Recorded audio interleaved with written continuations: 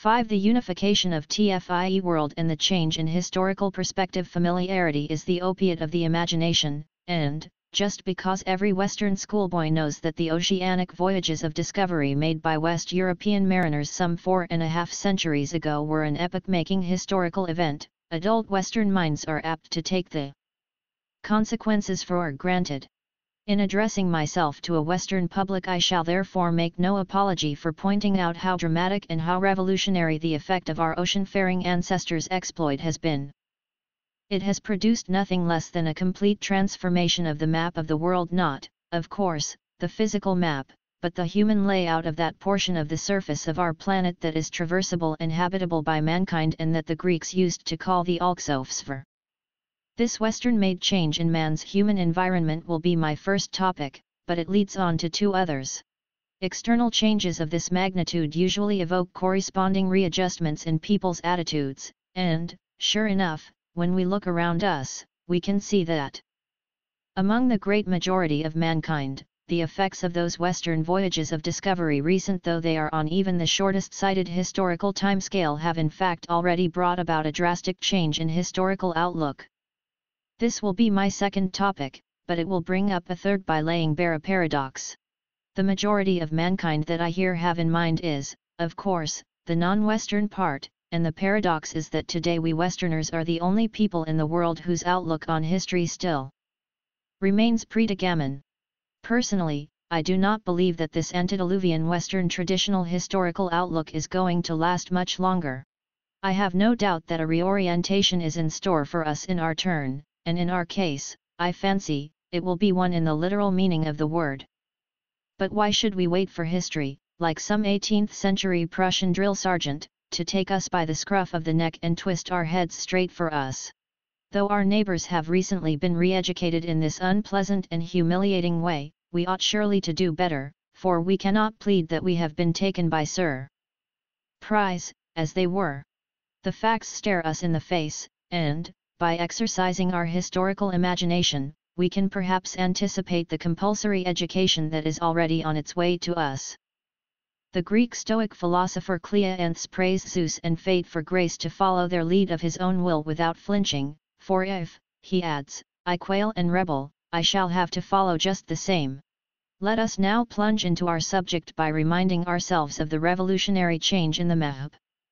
One knows that mankind, being human, is always and everywhere in danger of exaggerating the historical importance of contemporary events because of their personal importance to the particular generation that happens to be overtaken by them. All the same, I will hazard the guess that, when the age in which we ourselves are living has been left sufficiently far behind to be seen by future historians in a revealingly remote perspective, the particular contemporary event with which we are now concerned will stand out like a mountain peak on the horizon of the past. By the age in which we are living, I mean the last 5,000 or 6,000 years within which mankind, after having been human for at least 600,000 years before that, attained the modest level of social and moral achievement that we call civilization. Call the recent change in the map contemporary because the 4 or 5 centuries during which it has been taking place are a twinkling of an eye on the time scale that our geologists and astronomers have now revealed to us. And, when I am trying to picture to myself the perspective in which the events of these last few thousand years will appear to future historians, I am thinking of historians living 20,000 or 100,000 years later than the present date, taking it on faith from our modern Western scientists that there has been life on this planet for about 800 million years already, and that the planet will continue to be habitable for at least as long again, unless Western man's precocious technological know-how cuts the story short. If the claim that I am making for the historic importance of our subject seems a large one, let us recall how extraordinary an event this change in the map has been. It has, I suggest, 2 aspects, of which the second is the more sensational. In the first place, since about AD 1500, to reckon in terms of our Western parochial era, mankind has been gathered into a single worldwide society. From the dawn of history to about that date, the earthly home of man had been divided into many isolated mansions. Since about AD 1500, the human race has been brought under one roof. This has been accomplished, under God, by human action, and here we come to the really sensational point. The agent of this revolutionary change in the affairs of men might have been any one of the divers parochial societies that were on the map when the revolution was put in hand, but the particular parochial society that has actually done the deed is the one that, of all of them, was the most unlikely candidate. In an effort to jump clear of my native Western standing ground and to look at this question from a less eccentric point of view, I have asked myself who was the most centrally placed and most intelligent observer that I could think of among notable non-Westerners who were alive. At the moment when a few ships' companies of Western mariners embarked on the enterprise of unifying the world, and I have found my man in the Emperor Babur. Babur was a descendant, in the 5th generation, of Tamerlane, the Transoxanian conqueror who made the last attempt to unify the world by land operations from a continental center. Within Babur's lifetime AD 1483-1530 Columbus reached America by sea from Spain and da Gama India from Portugal. Babur started his career as Prince of Fargana in the upper valley of the Jaxartes, a small country which had been the center of the Alxo-Arivti since the 2nd century BC. Babur invaded India overland 21 years after da Gama had arrived there by sea.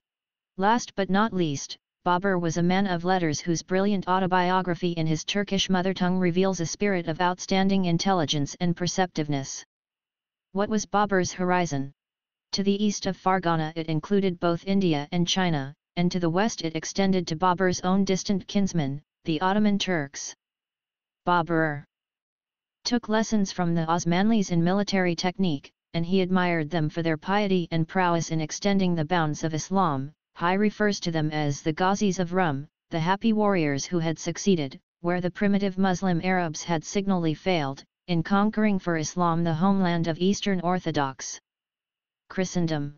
I could not recollect any mention of Western Christendom in Babur's memoirs, and I have found none in the exhaustive geographical index of Mrs. Beveridge's magnificent English translation. Of course Babur was aware of the existence of the Franks, for he was a cultivated man and he knew his Islamic history. If he had had occasion to allude to them, he would probably have described them as ferocious but frustrated infidels living in a remote corner of the world at the extreme western tip of one of the many peninsulas of the continent of Asia. About 400 years before his time, he would have gone on to relate, these barbarians had made a demonic attempt to break out of their cramped and uninviting corner into the broader and richer domains of Rum and Dar al-Islam. It had been a critical moment for the destinies of civilization, but the uncouth aggressors had been foiled by the genius of Saladin, and their military reverses had been capped by a crushing moral defeat when the Christians of Rum, faced with a choice between two alternative future masters, chose the side of the angels by opting for the prophet's turban in preference to the Pope's tiara, and accepted the boon of an Ottoman peace. The arrival of Frankish ships in India in AN 1498, 21 years before Babur's own first descent upon India in AD 1519, seems to have escaped Babur's attention unless his silence is to be explained not by ignorance of the event, but by a feeling that the wanderings of these water gypsies were unworthy of a historian's notice. So this allegedly intelligent Transoxanian man of letters and man of action was blind to the portent of the Portuguese circumnavigation of Africa? He failed to perceive that these ocean-faring Franks had turned the flank of Islam and taken her in the rear? Yes, I believe Babur would have been utterly astonished if he had been told that the empire which he was founding in India was soon to pass from his descendants to Frankish successors. He had no inkling of the change that was to come over the face of the world between his generation and ours. But this, I submit, is not a reflection on Babur's intelligence, it is one more indication of the quickness of the major event in the history of the world in our time. Since AD 1500 the map of the Alxof-Evr has indeed been transformed out of all recognition. Down to that date it was composed of a belt of civilizations girdling the Old World from the Japanese Isles on the northeast to the British Isles on the northwest, Japan, China, Indochina, Indonesia, India, Dar al-Islam, the Orthodox Christendom of Rum, and another Christendom in the west. Though this belt sagged down, in the middle, from the North Temperate Zone to the equator, and thus ran through a fairly wide range of climates and physical environments. The social structure and cultural character of these societies was singularly uniform. Each of them consisted of a mass of peasants, living and working under much the same conditions as their forefathers on the morrow of the invention of agriculture some 6,000 to 8,000 years back, and a small minority of rulers enjoying a monopoly of power, surplus wealth, leisure, knowledge, and skill, which in turn enhanced their power. There had been one or two earlier generations of civilizations of the same type in the Old World. In AD 1500 some of these were still remembered, while others, since brought to light by modern Western archaeologists, had been forgotten. There were two of the same type in existence at this date in the New World, unknown to those of the Old World and barely known even to each other. The living civilizations of the Old World were in touch with each other, though not so closely as to be, or feel themselves to be, members of a single society. Their contact, such as it was, down to AD 500, had been established and maintained along two different lines of communication.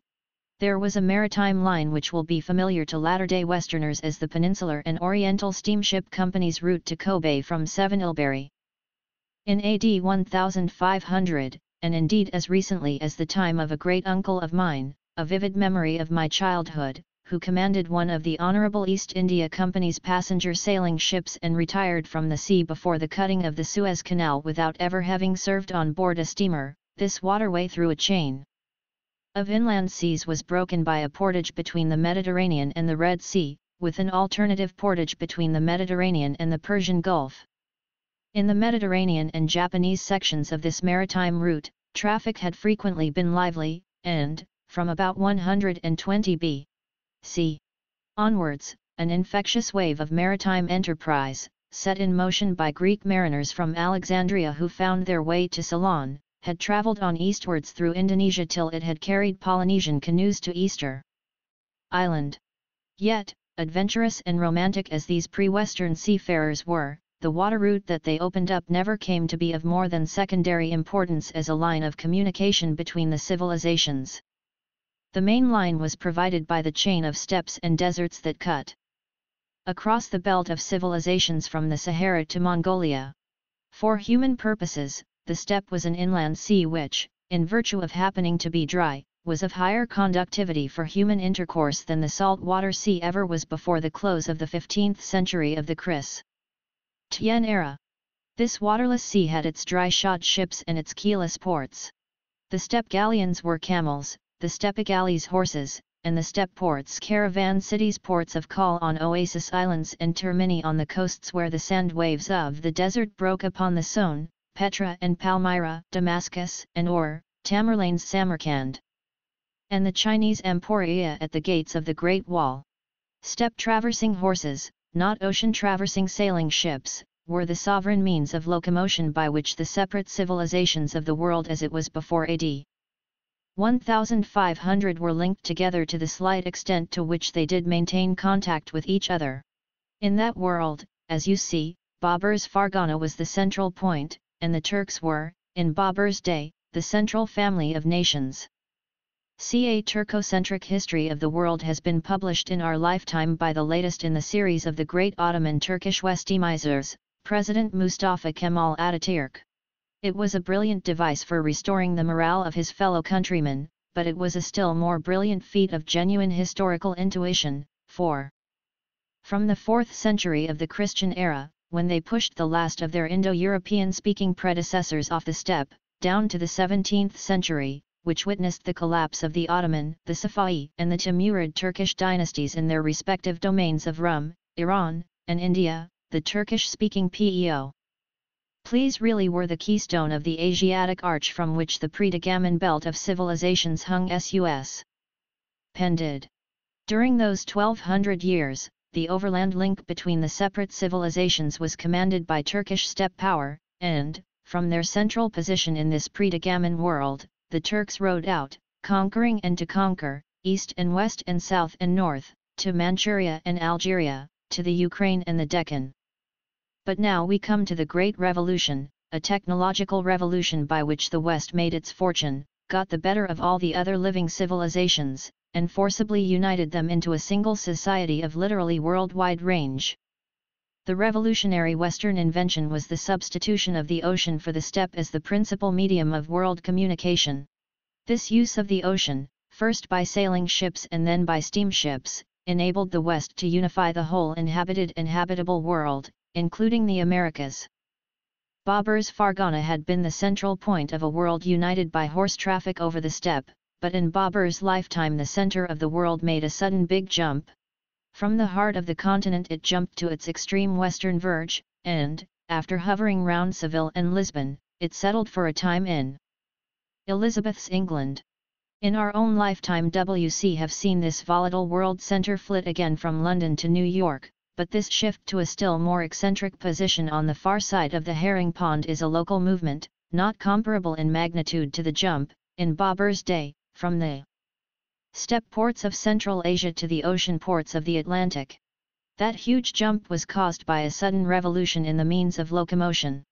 The steppe ports were put out of action when the ocean-going sailing ship superseded the camel and the horse, and now that, under our eyes, the ocean-going steamship is being superseded by the aeroplane. We may ask ourselves whether the center of the world is not likely to jump again, and this time as sensationally as in the 16th century, under the impetus of a technological revolution that is at least as radical as the 16th century substitution of da Gama's Caravelle for Babur's Tipuchuk.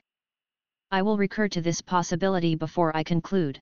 Meanwhile, before we roll up Babur's overland map of the world and unfurl the maritime map that has held the field from Babur's day to ours, let us call the roll of the separate civilizations among which the human race was partitioned down to Babur's day and interrogate them briefly about their historical outlook.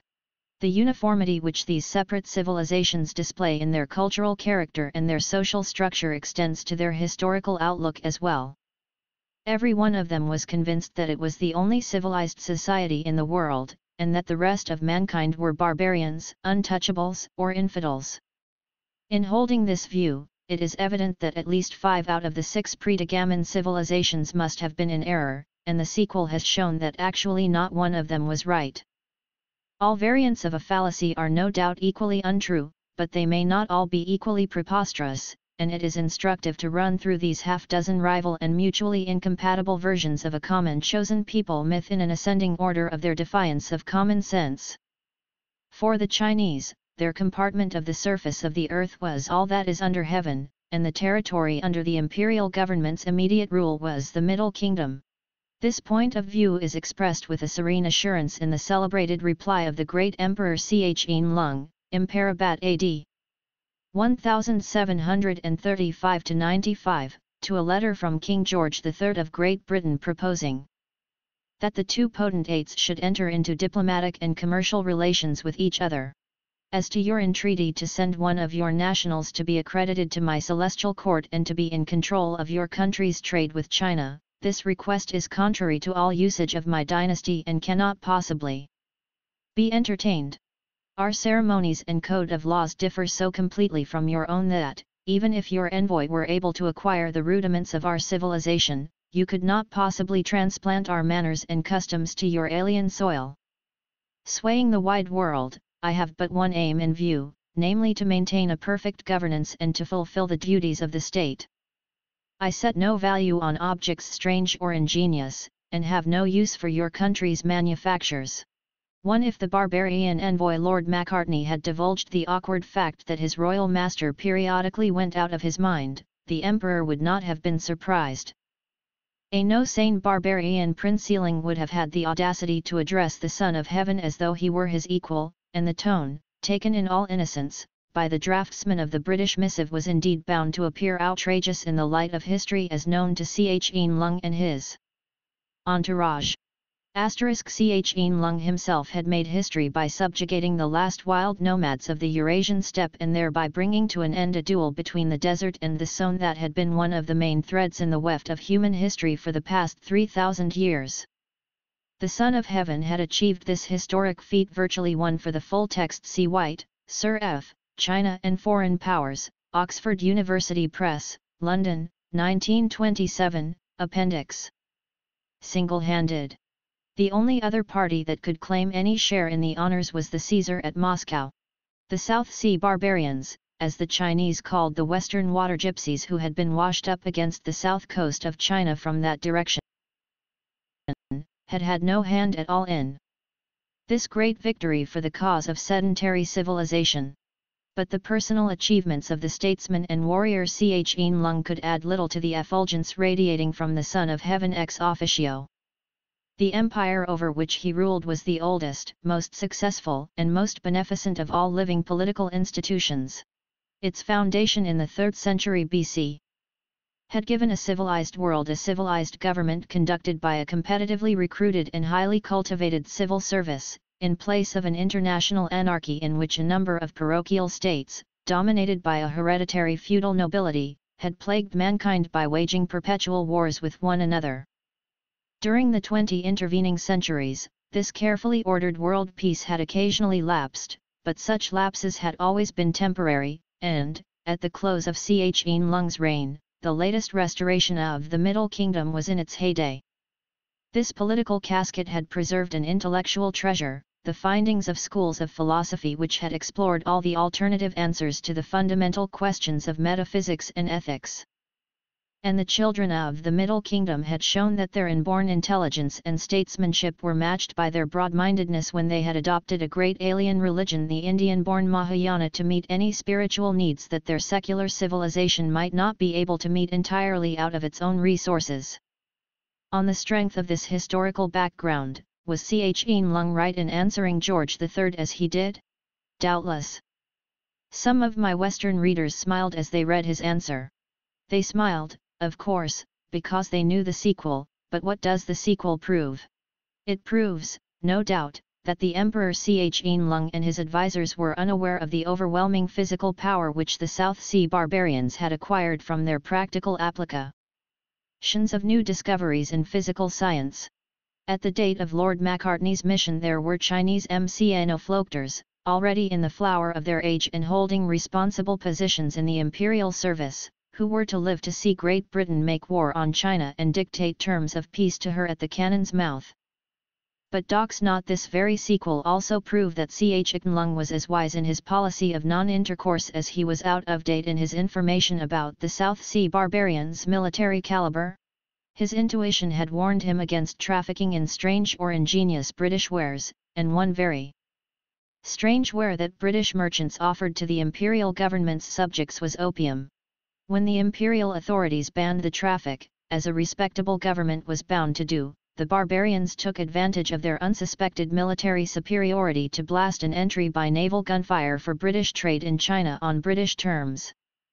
I know this is a simplification of the story of the Opium War, but in essence it is the truth, and the best that can be said for the perpetrators of this international crime is that they have, ever after, been ashamed of it. I well remember this, I hope, redeeming sense of shame being communicated to me as a child by my mother when I asked her about the Opium War and she told me the facts. To the siren voice of history, which lured the Son of Heaven at peeking into fancying himself to be the unique two for a summary of the facts, see note at the end of this essay. Representative of civilization with a capital C, was playing the same trick, in AD 1500, on his counterpart the Caesar at Moscow. He too was the ruler of the latest avatar of a world empire that had occasionally lapsed but, so far, had never failed to recover itself.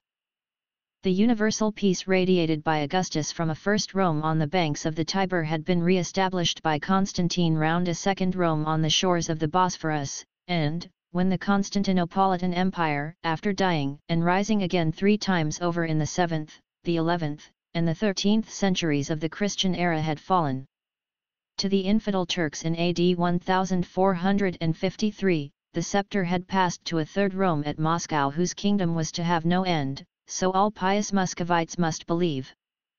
The Muscovite heir of Roman world power had inherited, by the same token, the cultural achievements of Rome's Greek predecessors, and, as if that was not enough, he was also God's chosen defender of the great alien religious faith Christianity which had been adopted by the pagan Greco-Roman world to make good its own spiritual shortcomings.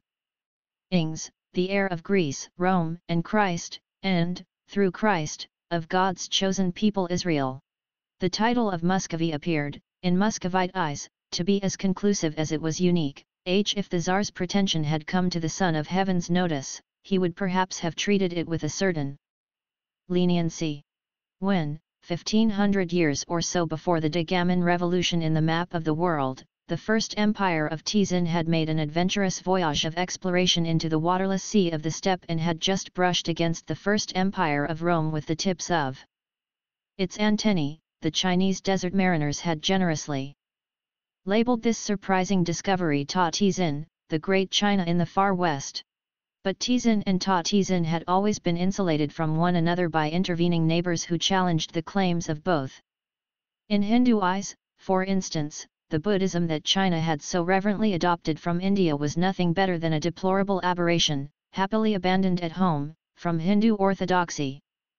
It was the Brahmans who held a monopoly of right ritual, inspired scriptures, and correct theology. Much of the population even of India, and every man, woman, and child in the world beyond the bounds of the Aryan Holy Land, were untouchable outcasts. India's Muslim conquerors might wield irresistible material power, but they could not cleanse themselves from their ritual leprosy. The Muslims, for their part, were as hard on the Hindus and Christians as the Hindus were on the Muslims and Chinese. As the Muslims saw it, the prophets of Israel were all right, and Jesus was God's last and greatest prophet before his final messenger Muhammad. The Muslims' quarrel was not with the prophet Jesus but with the Christian Church, which had captivated Rome by capitulating to pagan Greek polytheism and idolatry. From this shameful betrayal of the revelation of the one true God, Islam had retrieved the pure religion of Abraham. Between the Christian polytheists on the one side and the Hindu polytheists on the other there again shone the light of monotheism, and in Islam's survival lay the hope of the world. This traditional Islamic scale of values comes out sharply in the closing sentence of the great Egyptian historian Al-Ghabardi's narrative of the events of the year of the Hijra 1213. So this year reached its close. Among the unprecedented events that occurred in it, the most portentous was the cessation of the pilgrimage from Egypt to the holy cities of the Hijaz. They did not send the holy draperies, kisiva, for the Kaaba, and they did not send the purse, sarah. The like of this had never happened in the present age, and never during the rule of the Banu Osman. Truly the ordering of events lies with God alone. 3. Which was this exciting year? In our Western notation, the 12 months corresponding to AH 1213 run from June AD 1798 to June 1799. It was, you see, the year in which Napoleon descended upon Egypt, and the sentence that I have quoted is Al-Ghabardi's grand finale to a most vivid and penetrating account of this supremely dramatic war of the worlds. Being a Martian myself, I was pulled up short, as I well remember, the first time I read those concluding words. Yet one cannot read Al-Ghabardi without taking him seriously. He would undoubtedly figure on a list of candidates for the distinction of ranking as leading historians of civilized society up to date. J shall revert to this passage and try to persuade my fellow Westerners that our Philistine inclination to laugh at it ought to move us to laugh, instead, at our own unconscionable parochial-mindedness. For now we come to the two really laughably fantastic cases of a local civilization's fancying itself to be the only civilization in the world. The Japanese actually believed that their country was 3 Sheikh Adbar Rahman al-Ghabardi, IIB al-Atmar FLT Tarab VOA al-Abar, Cairo, AH 1322, 4 volumes, Volume 111, p. 63, French translation, Cairo, Imprimerie Nationale, and Paris, Leroux, AD 1888-96, 9 volumes, Volume 6, p. 121. The land of the gods and in consequence inviolable to invaders, though the Japanese themselves had in recent times successfully invaded it to the cost of their unlucky Nordic predecessors the hairy Ainu. Japan, the Middle Kingdom. Why, Japan in AD 1500 was still a feudal society in the undefying state of anarchy from which China had been salvaged by Tizin Shi-Huangdi in 22 RBC. What China, so long ago, had achieved for herself unaided, Japan had failed to accomplish after having enjoyed for nearly 1,000 years the blessings of a borrowed Chinese secular civilization and an Indian higher religion passed on to her by Chinese good offices. Could folly fly farther? Why, yes, it would seem that it could, for the Western variant of the universal fallacy surely outfollowed the Japanese. The Franks were solemnly asserting in AD 1500 that the true heir of Israel, Greece, and Rome was not the Orthodox Eastern Christendom but theirs, and that it was not the Western but the Orthodox Church that was schismatic. To listen to the Frankish theologians you might have imagined that it was the four Eastern patriarchates, and not the Patriarchate of Rome, that had doctored the creed by slipping a filioque into it. And, to listen to the Roman emperors of the German nation in their political controversies with the Greek and Russian successors of Augustus and Constantine, you might have imagined that it was the Greek and Oriental provinces and not the Latin provinces in which the Roman imperial government had perished, never to revive, in the 5th century after Christ. In AD 1500 the audacity of these Frankish pretensions to be the chosen people was enough to take away the breath of any rightly informed and properly impartial arbitrator. But a more astonishing fact remains to be recorded. Since then, 4 centuries and a half, and what centuries have rolled by, and the Franks are still singing the same old song today, singing it solo now, too, for the other voices in the chorus of civilizations that were chanting a fallacious creed in unison in AD 1500 have, one by one, changed their tune between that year and this. The success of the non-Western majority of mankind in re-educating themselves, while Western minds have been sticking in archaic mud, is not, of course, in itself a proof of innately superior acumen or virtue. The beginning of wisdom is a salutary shock, and the non-Western societies have had a tremendous shake-up administered to them by the Western civilization's boisterous impact. The West alone has so far escaped this unceremonious treatment. Shattered, up till now, by an upheaval of its own making, our local civilization is still hugging the smug and slovenly illusion in which its opposite numbers indulged till they took their educative toss from the levelled horns of an intentionally altruistic Western bull. Sooner or later, the repercussions of this collision will assuredly recoil upon the West herself, but for the present this Janus-like figure slumbers on abroad a charging bull, at home a now solitary sleeping beauty. The shocks which the other civilizations have received have indeed been severe enough to wake even the 7 sleepers of Ephesus. Imagine the psychological effect of the British diktat of AD 1842 on some Chinese scholar-statesman who was old enough to remember the Emperor Chen Lung's handling of Lord Macartney's embassy 49 years earlier. Read Al-Ghabardi. I have only space to quote his account of one incident that followed the sudden appearance, on Friday the 8th Muharram, AH 1213, of 25 foreign ships off the Egyptian port of Alexandria. The townspeople were wondering what the foreigners could have come for, when a little boat stood in and landed 10 persons. These foreigners said that they were Englishmen, and they added that they were on the lookout for some Frenchmen, who had started with a considerable fleet for an unknown destination. They were afraid, they said, of seeing these Frenchmen make a surprise attack on Egypt, because they knew that the people of Egypt would not be able to repel the invaders or to prevent them from landing.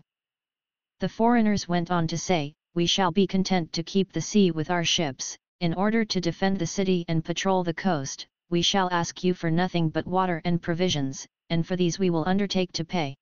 The notables of the city refused, however, to enter into relations with the English, and said to them, "This country belongs to the Sultan, and neither the French nor any other foreigners have any business here, so be good enough to leave us."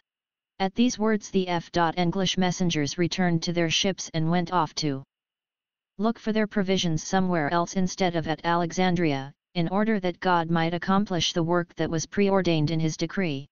For when one reads on, one finds that these latter-day Costa dei per Francos stimulated the receptive doctor of the University of Al-Azhar to begin his own personal education immediately.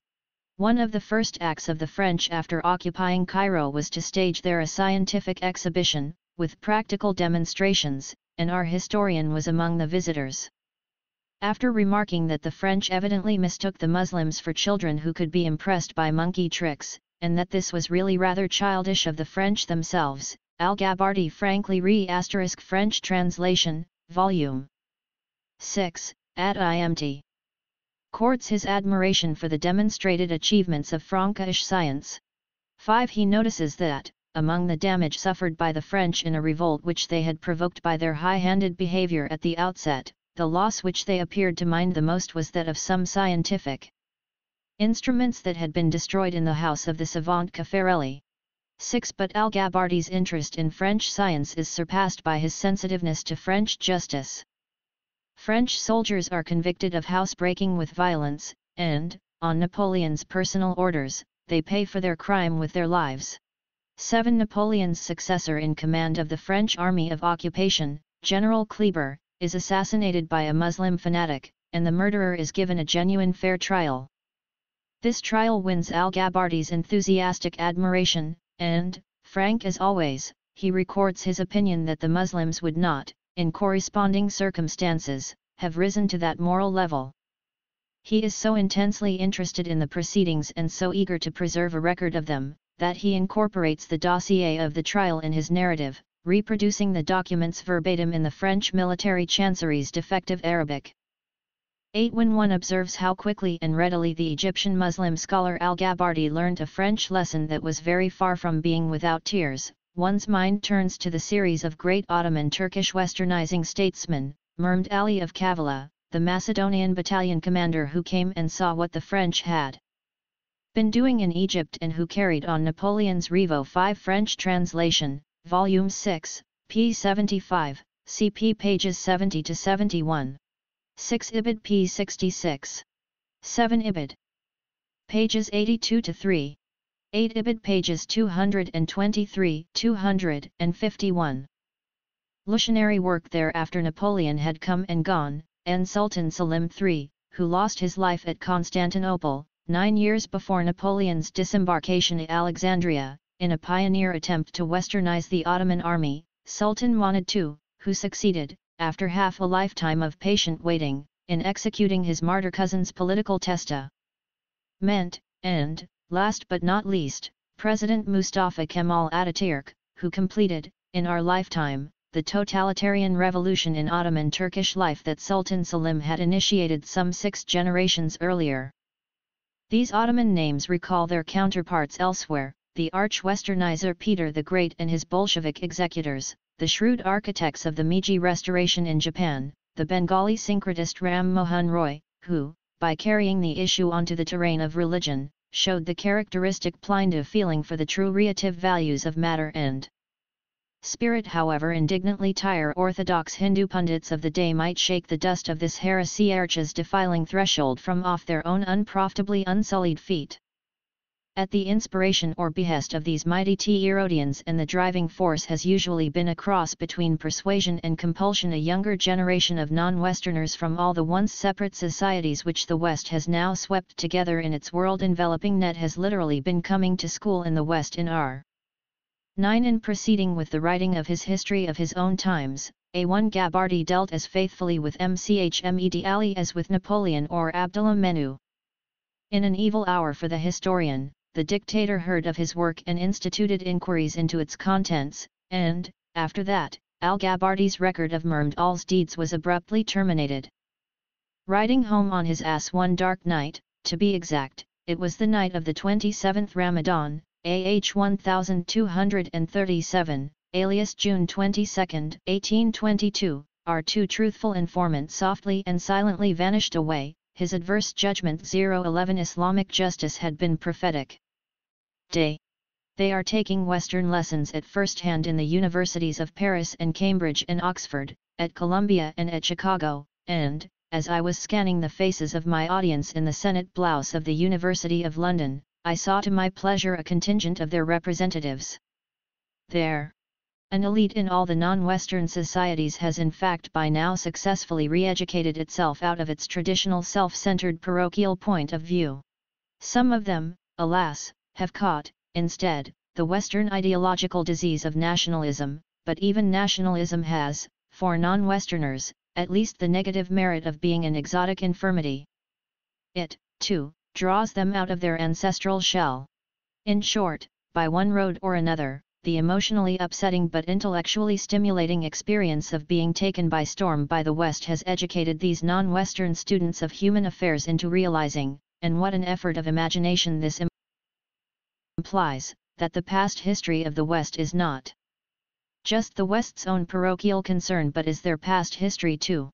It is theirs because the West, like those housebreaking French soldiers at Cairo whose execution by Napoleon Al-Gabardi records has thrust its way into its defenseless neighbors' lives, and these neighbors must therefore familiarize themselves with Western history if they are to learn how to take their bearings in a new worldwide society of which we Westerners have made them members by main force. The paradox of our generation is that all the world has now profited by an education which the West has provided, except, as we have observed already, the West herself. The West today is still looking at history from that old parochial self-centered standpoint which the other living societies have by now been compelled to transcend. One yet, sooner or later, the West, in her turn, is bound to receive the re-education which the other civilizations have obtained already from the unification of the world by Western action. What is the probable course of this coming Western mental and moral revolution? Wending our way, as we have to do, with our noses up against an iron curtain that debars us from foreseeing our own future, we may perhaps gain some illuminating sidelights from the histories of older contemporaries where we know the whole story because the dramatis personae have already departed this life. What, for instance, was the sequel to the impact of the Greco-Roman civilization on its neighbors? If we follow the thread through 16 or 17 centuries, from the catabasis of Xenophon's 10,000 companions in arms to the latest achievements of Greek-inspired Muslim science and philosophy before the Mongol cataclysm, we shall see an apparently irresistible Greek offensive on the military, political, economic, intellectual, and artistic planes being progressively contained, halted, and thrown into reverse by the countermeasures of its non-Greek victims. On all the planes on which they had been attacked, the Orientals' counter-offensive was successful on the whole, but it was checkered in its fortunes and sometimes ironical in its consequences. There is, however, one point: religion, the Greeks' Achilles' heel at which the Oriental counterstroke went home and made history.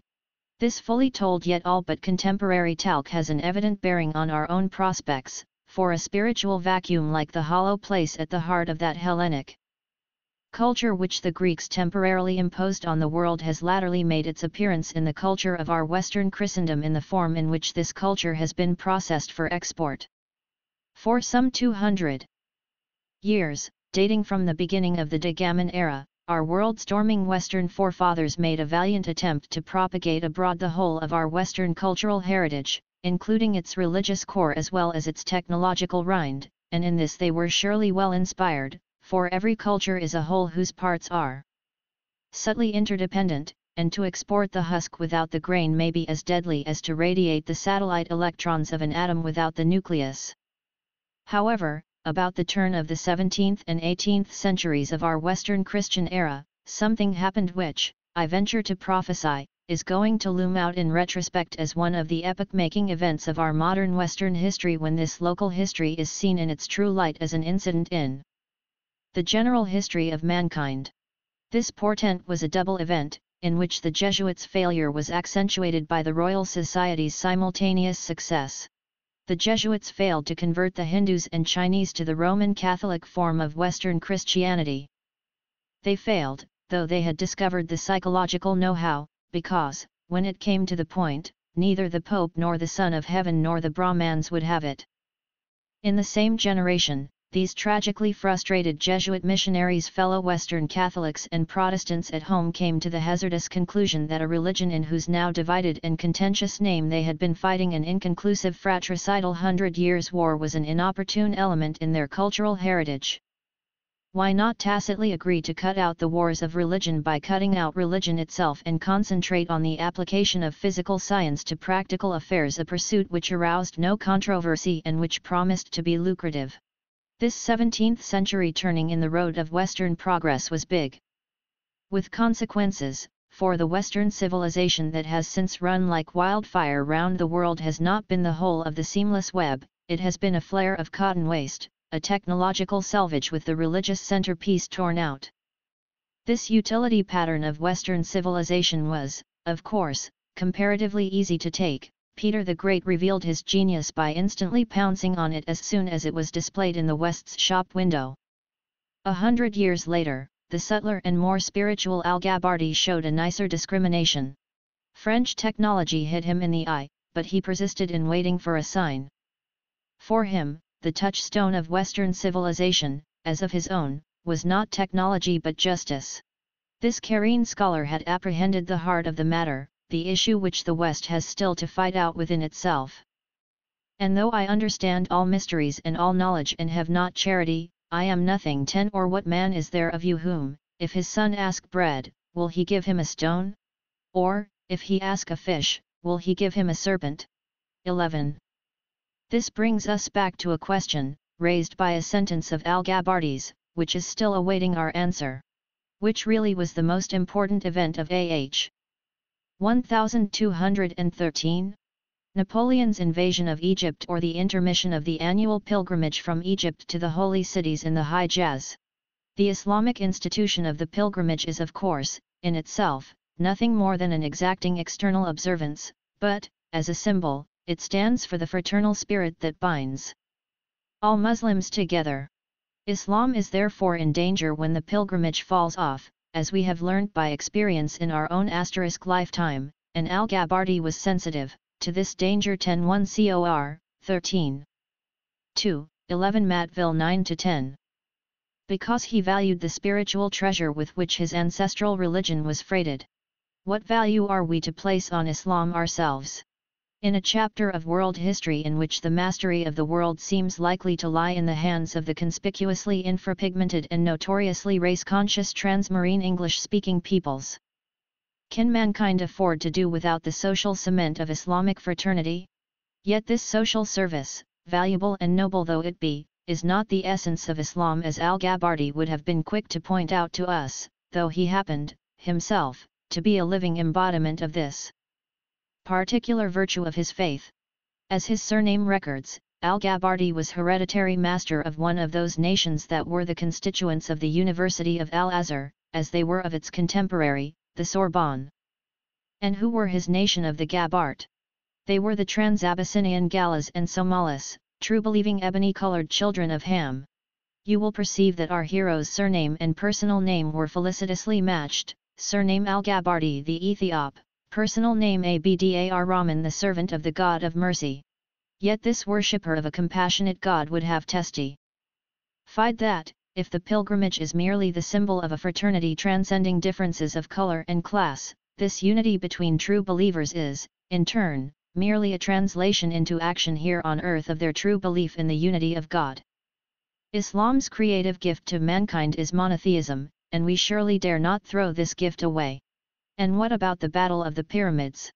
Last year, when, for the second time in my life, I was attending a peace conference in Paris, I found myself, one Sunday morning, sitting on a temporary wooden stand and watching the French Victory March defiling past me, spahis on dancing white horses, and Tunisian light infantry led by a sedately drilled and smartly caparisoned sheep with the Arc de Triomphe staring me in the face on the farther side of the procession's route.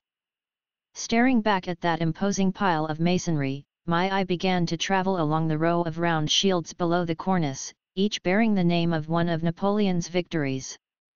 It is perhaps a good thing, I caught myself thinking, as my eye reached the corner, that this monument is only foursquare and not octagonal, for, if they had had more room, they would have had to come, in the end, to Sedan and the Battle of France. And then my mind flitted to the equally ironical ends of other chains of national glories, a German chain in which the Battle of France had been followed within 4 years by the Battle of Germany, and a British chain of victories in India beginning with Plassey and Assaye and running through the sonorous Punjabi names of stricken fields in the Anglo-Sikh Wars. What, in the final account, did these Western national victories amount to? to the same zero figure as the national victories nor less famous in their day of those Chinese contending states which Tizin Shi Huangdi swept off the map in the 3rd century HC. Vanity of vanities. But Islam remains, with a mighty spiritual mission still to carry out. So who has the last laugh in this controversy over Al-Ghabardi's sense of proportion? Ai Ghabardi's Western readers or Al-Ghabardi himself? 5. Now what must we Westerners do if we aspire, like Kleenths, to follow the beck of Zeus and fate by using our intelligence and exercising our free will, instead of constraining those dread deities to bring us into line by the humiliating method of compulsion? First, I would suggest, we must readjust our own historical outlook on the lines on which the educated representatives of our sister societies have been readjusting theirs during these last few generations. Our non-Western contemporaries have grasped the fact that, in consequence of the recent unification of the world, our past history has become a vital part of theirs.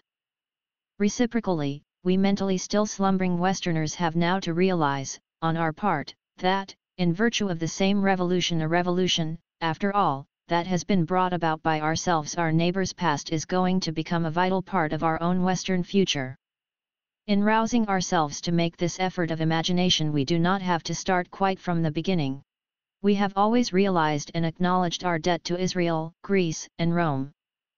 But these, of course, are extinct civilizations, and we have managed to pay our homage to them without budging from our traditional self-centered standpoint, because we have taken it for granted in the blindness of our egotism that our noble selves are those dead civilizations' raison d'etre. We imagined them living and dying for the sake of preparing the way for us, playing John the Baptist to our own role as the Christi / I apologize for the blasphemy of this comparison, but it does bring out sharply how outrageously distorted our outlook has been.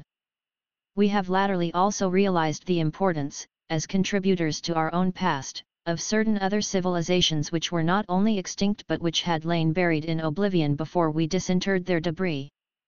It is easy for us to be generous in our acknowledgments to Minoans, Hittites, and Sumerians, for their rediscovery has been a feather in our Western scholars' cap, and they have made their reappearance on the stage of history under our patronage. It will be harder for us to accept the not less plain fact that the past histories of our vociferous, and sometimes vituperative, living contemporaries, the Chinese and the Japanese, the Hindus and the Muslims, and our elder brothers the Orthodox Christians, are going to become a part of our Western past history in a future world which will be neither Western nor non-Western, but will inherit all the cultures which we Westerners have now brewed together in a single crucible. Yet this is the manifest truth. When we face it, our own descendants are not going to be just Western, like ourselves. They are going to be heirs of Confucius and Lao Tse as well as Socrates, Plato and Plotinus, heirs of Gautama Buddha as well as Deutero Isaiah and Jesus Christ, heirs of Zarathustra and Muhammad, as well as Elijah and Elisha and Peter and Paul, heirs of Shankara and Ramanuj as well as Clement and Origen, heirs of the Cappadocian Fathers of the Orthodox Church as well as our African Augustine and our Umbrian Benedict, heirs of Ibn Khaldun as well as Bossuet, and heirs, if still wallowing in the Serbonian bog of politics, of Lenin and Gandhi and Sun Yat-sen as well as Cromwell and George Washington and Mazzini. A readjustment of historical outlook demands a corresponding revision of methods of historical study. Recapturing, if we can, an old-fashioned mode of thought and feeling, let us confess, with great humility, that, through the providence of God, the historic achievement of Western man has been to do something not simply for himself but for mankind as a whole, something so big that our own parochial history is going to be swallowed up by the results of it. By making history we have transcended our own history. Without knowing what we have been doing, we have taken the opportunity offered to us. To be allowed to fulfill oneself by surpassing oneself is a glorious privilege for any of God's creatures. On this view then, a humble view and yet a proud view too, the main strand of our modern Western history is not the parish pump politics of our Western society as inscribed on triumphal arches in a half-dozen parochial capitals or recorded in the national and municipal archives of ephemeral great powers. The main strand is not even the expansion of the West over the world, so long as we persist in thinking of that expansion as a private enterprise of the Western society's own. The main strand is the progressive erection, by Western hands, of a scaffolding within which all the once separate societies have built themselves into one. From the beginning, mankind has been partitioned, in our day we have at last become united. The Western handiwork that has made this union possible has not been carried out with open eyes, like David's unselfish labors for the benefit of Solomon, it has been performed in heedless ignorance of its purpose, like the labors of the animalculae that build a coral reef up from the bottom of the sea till at length an atoll rises above the waves. But our Western-built scaffolding is made of less durable materials than that. The most obvious ingredient in it is technology, and man cannot live by technology alone. In the fullness of time, when the ecumenical house of many mansions stands firmly on its own foundations and the temporary Western technological scaffolding falls away, as I have no doubt that it will, I believe it will become manifest that the foundations are firm at last because they have been carried down to the bedrock of religion. We have reached the pillars of Hercules and it is time to draw in sail, for WC cannot see clearly very much farther ahead. In the chapter of history on which we are now entering, the seat of material power is moving at this moment still farther away from its predegammon locus. From the small island of Britain, lying a stone's throw from the Atlantic coast of the continent of Asia, it is moving to the larger island of North America, a bowshot farther distant. But this transfer of Poseidon's trident from London to New York may prove to have marked the culmination of the dislocating effects of our current oceanic age of intercommunication, for WC are now passing into a new age in which the material medium of human intercourse is going to be neither the steppe nor the ocean, but the air, and in an air age mankind may succeed in shaking its wings free from their Fledgelling bondage to the freakish configuration of the surface solid or liquid of the globe. In an air age the locus of the center of gravity of human affairs may be determined not by physical but by human geography, not by the layout of oceans and seas, steppes and deserts, rivers and mountain ranges, passes and straits, but by the distribution of human numbers, energy, ability, skill, and character. And, among these human factors, the weight of numbers may eventually come to count for more than its influence in the past.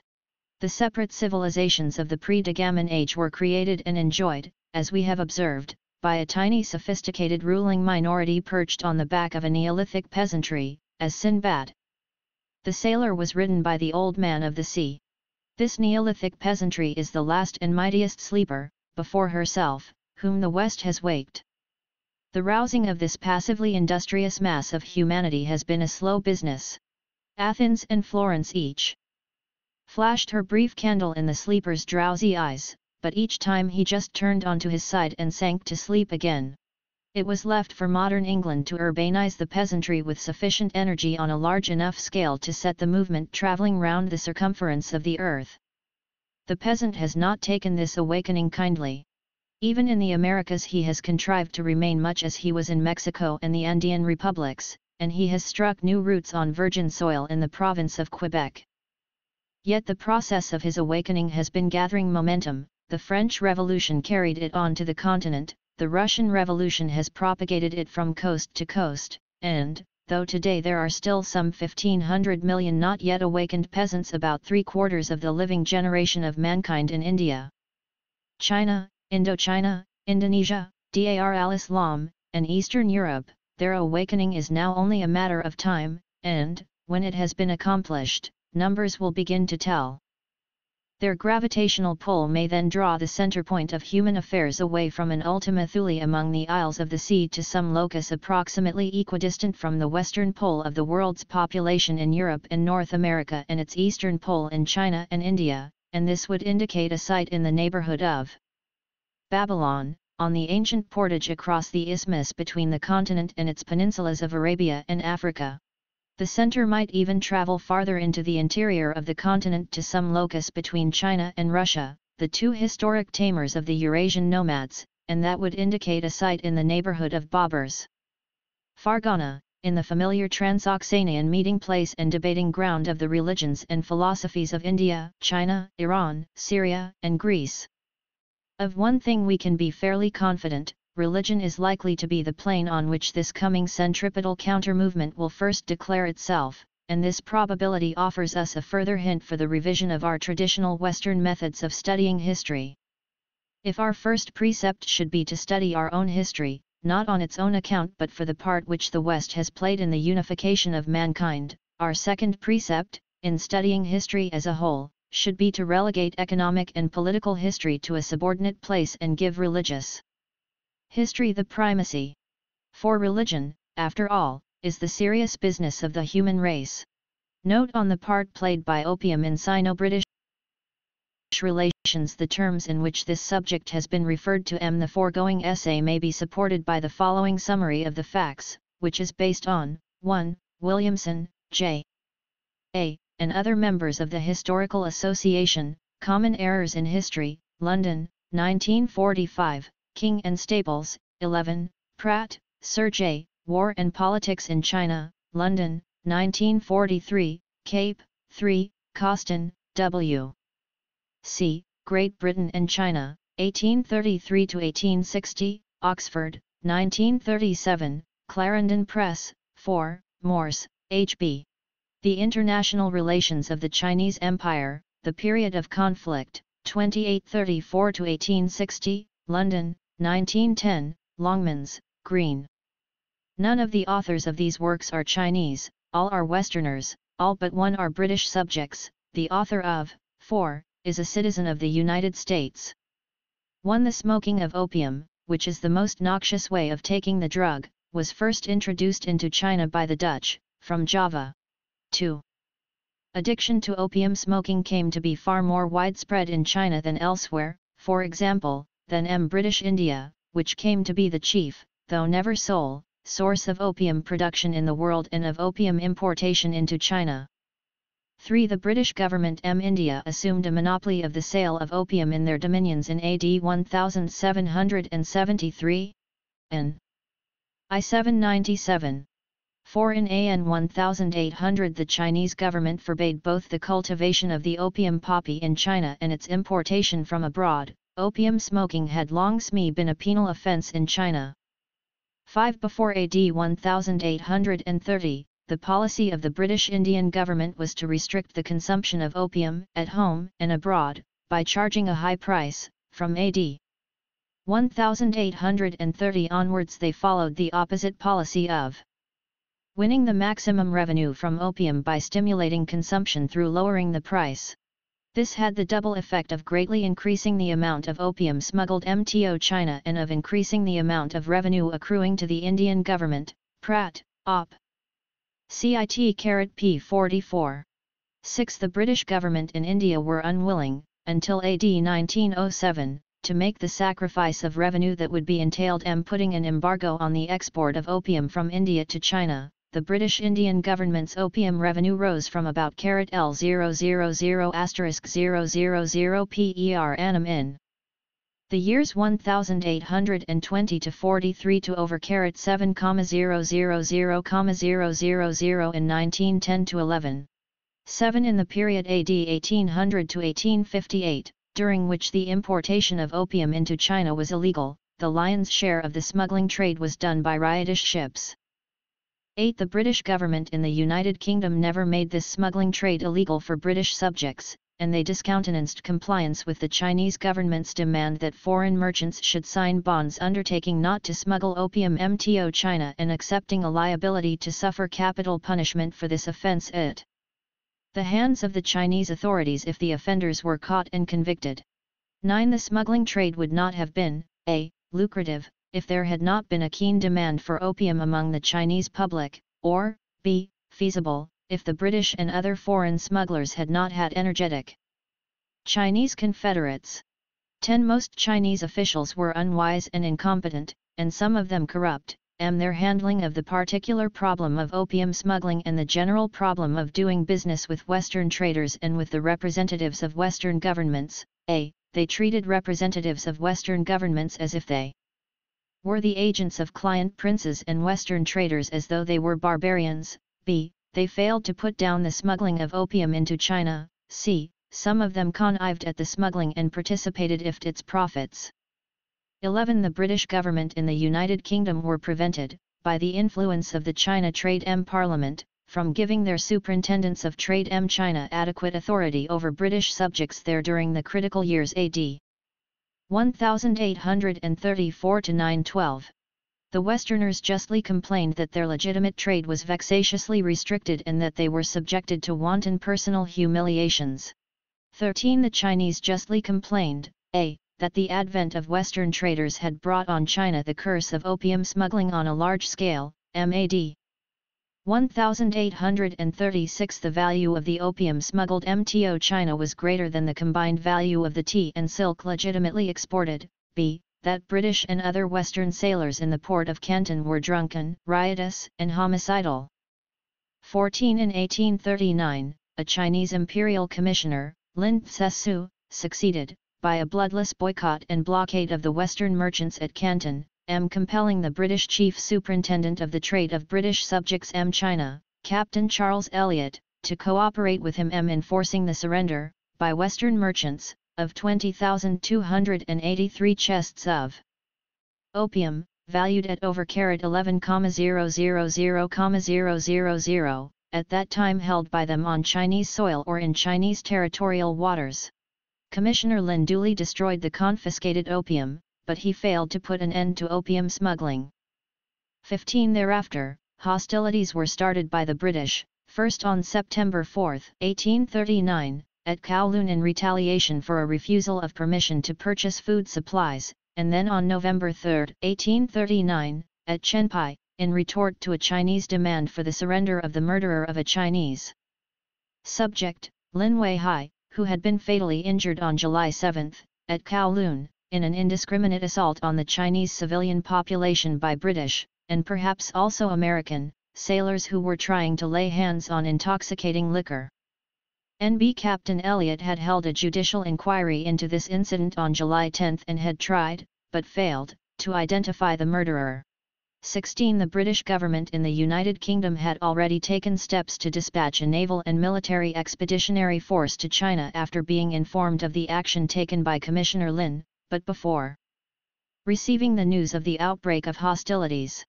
17. The British government met with some opposition and censure, from a minority in Parliament and among the public, for making war on China in AD 1839 to 42-18. In the peace treaty signed at Nanking on August 29, 1842, the British compelled the Chinese to open treaty ports and to cede territory, but not to legalize the opium traffic.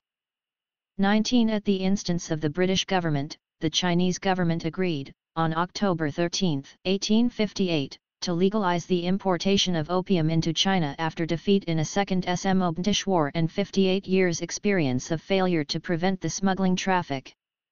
20. As between the Chinese and the British, the issue over opium was eventually closed, a. by the progressive reduction, pan passu, during the years 1907 to 1919, of opium cultivation in China and the importation of opium into China from India, by agreement between the Chinese and British Indian governments, b. by the total prohibition of exports of opium from British India in Aged 1926 NB. As a result of political anarchy in China, followed by Japanese invasion and occupation, the cultivation of the opium poppy in China afterwards became rife again. 6. The dwarfing of Europe won before the War of 1914-18, Europe enjoyed an undisputed ascendancy in the world, and the special form of civilization which had been developing in Western Europe during the past 1200 years seemed likely to prevail everywhere. The ascendancy of Europe was marked by the fact that 5 out of the 8 great powers then existing, that is to say, the British Empire, France, Germany, Austria-Hungary, and Italy, had their roots in European soil. A sixth, the Russian Empire, lay in the immediate continental hinterland of the European peninsula, and during the last 2.5 centuries it had become welded onto Europe partly by the growth of a great trade between agrarian Russia and industrial Europe, a trade which had developed pari passu with the industrialization of Western and Central European countries, partly by the political incorporation in Russia of a fringe of countries with a*. This paper is based on a lecture delivered in London on the October 26, 1926, with Dr. Hugh Dalton in the chair, in a series, organized by the Fabian Society, under the general title of The Shrinking World * Dangers and Possibilities / in the course of the intervening 20 years, many of these possibilities have become accomplished facts. Western tradition of European civilization, such as Poland, Finland, and the Baltic provinces, and partly by the adoption of Western technique, institutions, and ideas on the part of the Russians themselves. The two remaining great powers, Japan and the United States, were geographically non-European, and for that very reason they took little part, before the First World War, in the play of international politics, a play which was performed at that time on a European stage. It may be pointed out, however, that Japan, like Russia, had only risen to the rank of a great power through a partial adoption of that Western civilization of which Western Europe was the home. As for the United States, she was the child of Western Europe and, down to 1914, she was still drawing heavily upon European capital, human capital in the form of immigrants, and material capital in the form of goods and services financed by European loans in order to develop her latent natural resources. This ascendancy of Europe in the world went hand in hand with the spread of Western civilization. The two movements were complementary, and it would be impossible to say that either was the cause or the effect of the other. Naturally, the spread of Western civilization was facilitated by the ascendancy of Europe, because the strong and efficient are always imitated by the weak and inefficient partly out of necessity, and partly from admiration, whether this admiration is avowed or not.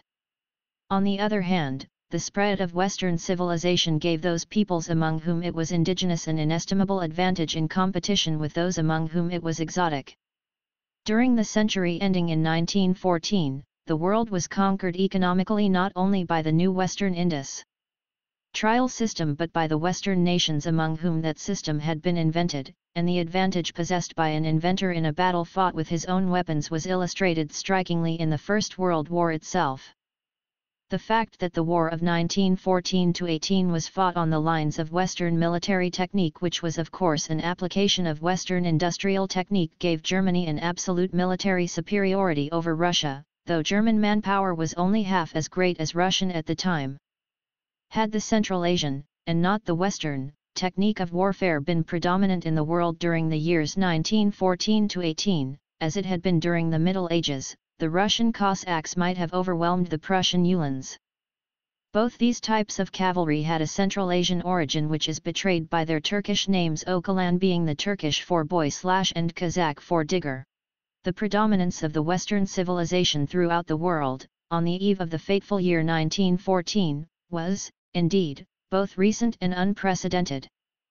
It was unprecedented in this sense that, though many civilizations before that of Europe had radiated their influence far beyond their original homelands, none had previously cast its net right round the globe.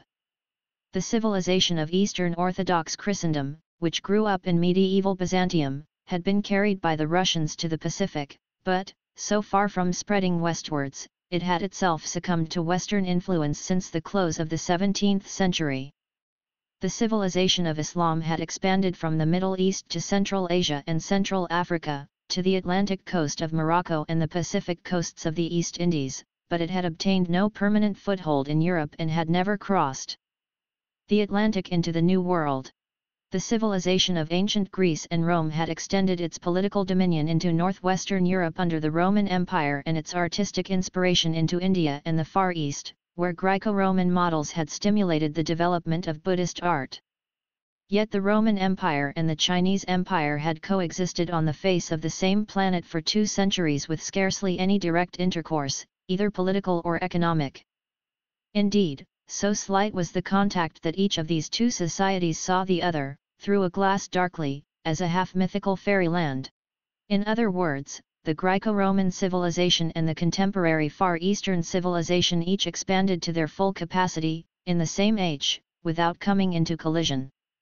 It was the same with the other ancient civilizations.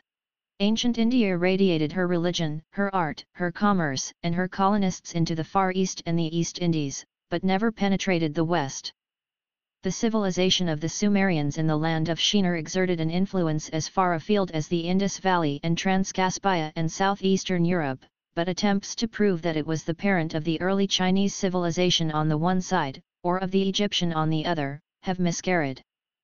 There is a brilliant and rather militant school of English anthropologists who maintain that all known civilizations, including those of Central America and Peru, can be traced back to an Egyptian origin. And these anthropologists point to the present worldwide extension of our Western civilization as an analogy in support of their thesis. If our own civilization has become worldwide in our own time, they argue, why should not the Egyptian civilization have achieved an equal extension a few thousand years earlier? This thesis is interesting, but it is the subject of acute controversy and must be regarded as non-proven. As far as we know for certain, the only civilization that has ever yet become worldwide is ours. Moreover, this is a very recent event. Nowadays we are apt to forget that Western Europe made 2 unsuccessful attempts to expand before she eventually succeeded. The first of these attempts was the medieval movement in the Mediterranean, for which the most convenient general name is the Crusades. In the Crusades, the attempt to impose the political and economic dominion of West Europeans upon other peoples ended in a complete failure, while, in the interchange of culture, the West Europeans received a greater impress from the Muslims and Byzantines than they imparted to them. The second attempt was that of the Spaniards and Portuguese in the 16th century of our era. This was more or less successful in the New World. The modern Latin American communities owe their existence to it, but, elsewhere, Western civilization, as propagated by the Spaniards and Portuguese, was rejected after about a century's trial. The expulsion of the Spaniards and Portuguese from Japan, and of the Portuguese from Abyssinia, in the second quarter of the 17th century, marked the failure of this second attempt. The third attempt was begun in the 17th century by the Dutch, French, and English, and these 3 West European nations were the principal authors of the worldwide ascendancy that our Western civilization was enjoying in 1914. The English, French, and Dutch peopled North America, South Africa, and Australasia with new nations of European stock which started life with the Western social heritage, and they brought the rest of the world within the European orbit. By 1914, the network of European trade and European means of communication had become worldwide. Almost the whole world had entered the postal union and the telegraphic union, and European devices for mechanical locomotion, the steamship, the railway, the motor car, were rapidly penetrating everywhere. On the plane of politics, the European nations had not only colonized the New World but had conquered India and tropical Africa. The political ascendancy of Europe, however, though outwardly even more imposing than her economic ascendancy, was really more precarious. The daughter nations overseas had already set their feet firmly on the road towards independent nationhood. The United States and the Latin American republics had long since established their independence by revolutionary wars, and the self-governing British dominions were in process of establishing theirs by peaceful evolution. In India and tropical Africa, European domination was being maintained by a handful of Europeans who lived there as pilgrims and sojourners. They had not found it possible to acclimatize themselves sufficiently to bring up their children in the tropics, and this meant that the hold of Europeans upon the tropics had not been made independent of a European base of operations. Finally, the cultural influence of the West European civilization upon Russians, Muslims, Hindus, Chinese, Japanese, and tropical Africans was so recent a ferment that it was not yet possible to predict whether it would evaporate without permanent effect, or whether it would turn the dough sour, or whether it would successfully leaven the lump. This then, in very rough outline, was the position of Europe in the world on the eve of the War of 1914–18. She was in the enjoyment of an undisputed ascendancy, and the peculiar civilization which she had built up for her self was in process of becoming worldwide.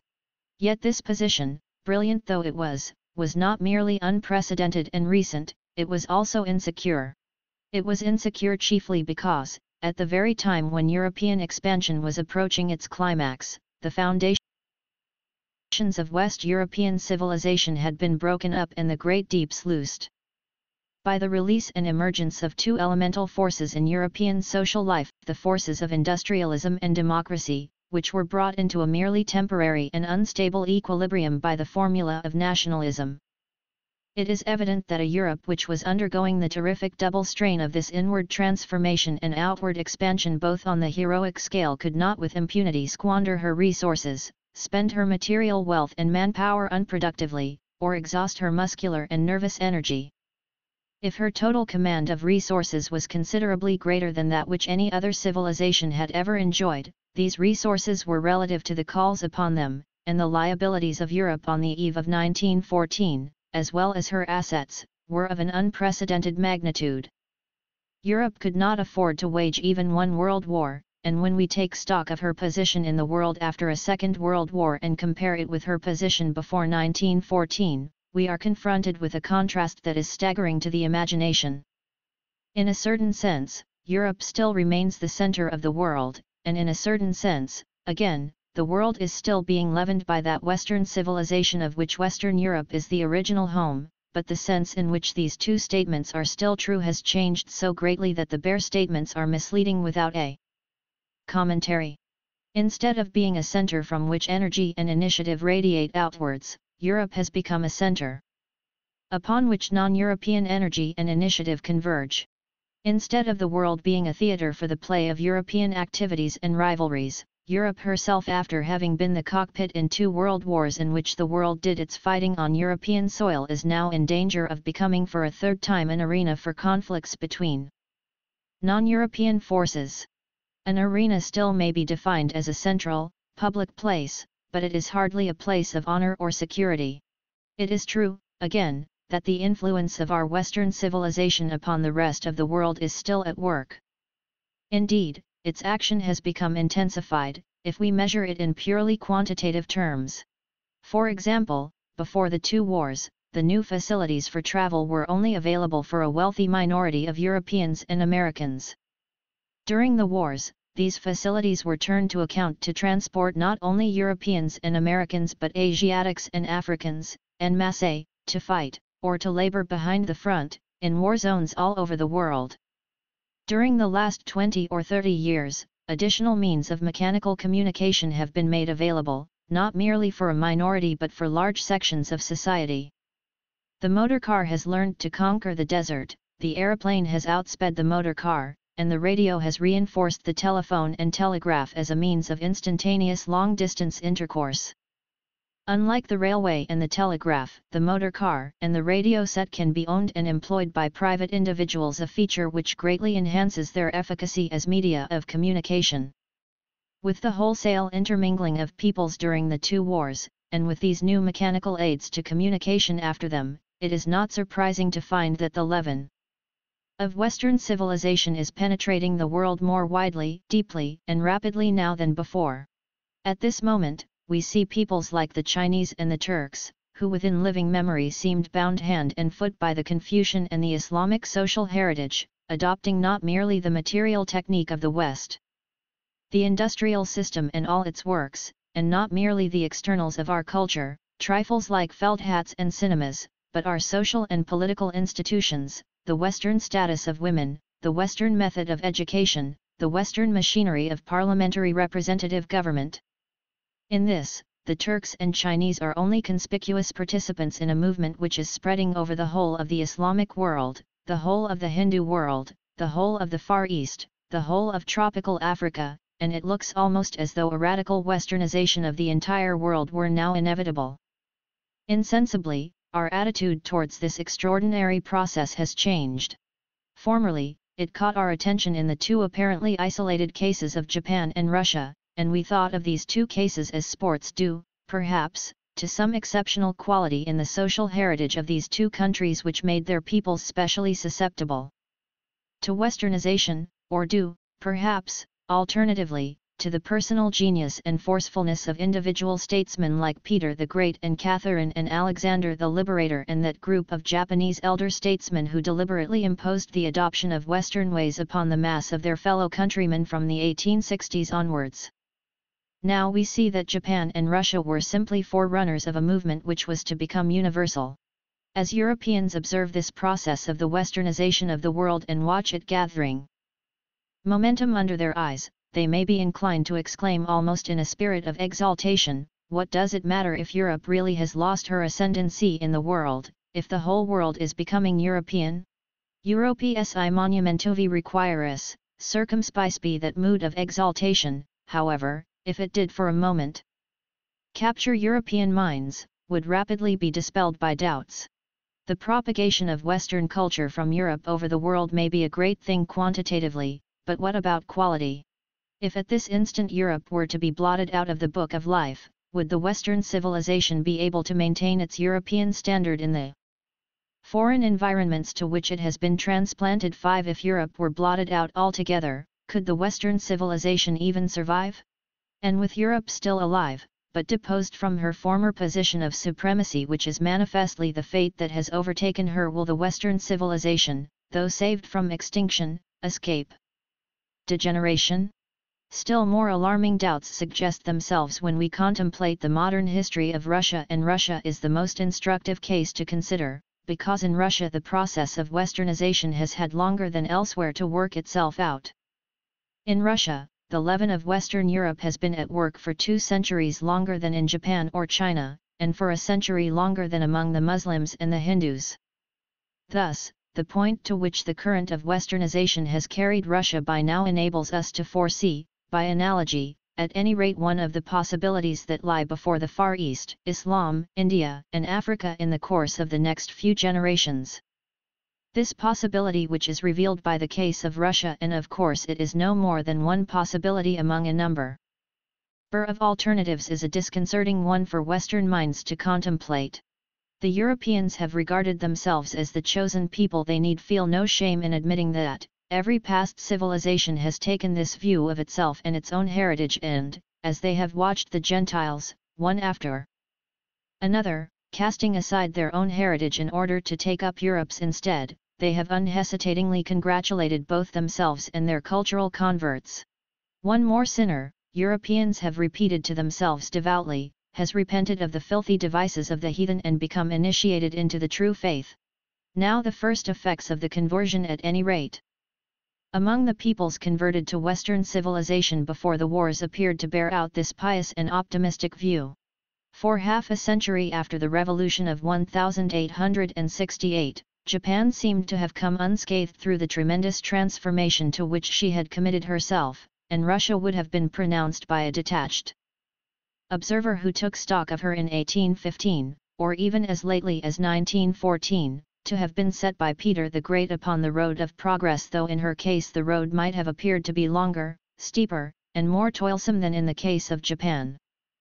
A fair-minded observer of Russia, at either of those dates, would have admitted that the standard of Western civilization in a recently westernized Russia was far lower than in a Europe where that civilization was at home, but he would have pleaded that, in spite of this backwardness, and in spite of disappointingly frequent setbacks, Russia was rapidly catching up the European vanguard in the march of Western civilization. Remember, he would have said, that, in this forward march, Europe had 10 centuries start, and you will admit that the pace at which Russia is catching up to Europe is very creditable. But what would the same fair-minded observer say about Russia today? I do not propose to speculate on the moral judgment that he would pass. That is irrelevant to my subject, but, whatever his judgments of value might be, I think he could hardly avoid making the 2 following judgments of fact. First, that the Gospel according to Lenin and Stalin draws its inspiration from the West every bit as much as the Gospel according to Peter and Alexander, and, second, that the effect of the West upon Russia has changed over from positive to negative. The Russian prophets of the first dispensation were inspired by a set of Western ideas which attracted them towards the social heritage of our Western civilization. The Russian prophets of the second dispensation have been attracted by another set of ideas which are also of Western origin, but which lead them to regard the West as a kind of apocalyptic Babylon. We cannot comprehend the total effect of westernization upon Russia up to date unless we see this Bolshevik reaction of the 20th century and the Petrine reaction of the 17th century in perspective as successive, and perhaps inseparable, phases in a single process which the encounter between 2 different civilizations has set up. In this perspective we shall come to regard the process of westernization with less complacency, and shall find ourselves reciting the parable, when the unclean spirit is gone out of a man, he walketh through dry places, seeking rest, and, finding none, he saith, I will return unto my house whence I came out. And when he cometh he findeth it swept and garnished. Then goeth he and taketh to him 7 other spirits more wicked than himself, and they enter in and dwell there, and the last state of that man is worse than the first. From a Western standpoint, the unclean spirit which originally possessed Russia was her Byzantine social heritage. When Peter the Great went on his pilgrimage to Europe and beheld Solomon in all his glory, there was no more spirit left in him. Byzantinism did not, indeed, go out of Russia, but it did go underground, and for 10 generations the Russian people walked through dry places, seeking rest and finding none. Unable to endure existence in a swept and garnished house, they flung their doors wide open and summoned all the spirits of the West to enter in and dwell there, and in crossing the threshold these spirits have turned into 7 devils. The moral seems to be that a social heritage will not readily bear transplantation.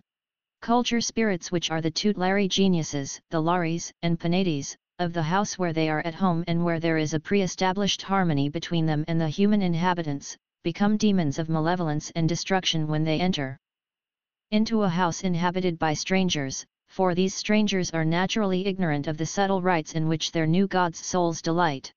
As long as the Ark of Jehovah remained in Israel among Jehovah's chosen people, it served them as their talisman, but, when the Ark was captured by the Philistines, the hand of the Lord was heavy upon every city in which it rested, and the chosen people themselves were infected with the plague by which the Gentiles were requited for their sacrilege. If this analysis is right, Europeans cannot take much comfort for the dethronement of Europe in the prospect that the influence of European civilization may yet become the dominant force in the world. They will be less impressed by the fact that this mighty force has been generated in Europe than by the equally evident fact that, at a certain stage in its operation, it is apt to take a violently destructive turn. Indeed, this destructive recoil of European influence abroad upon Europe herself seems to be one of the signal dangers to which Europe is exposed in the new position in which she finds herself since the wars. In order to estimate the other principal danger to which Europe is now exposed, we must turn our attention from the relations between Europe and Russia to the relations between Europe and the United States.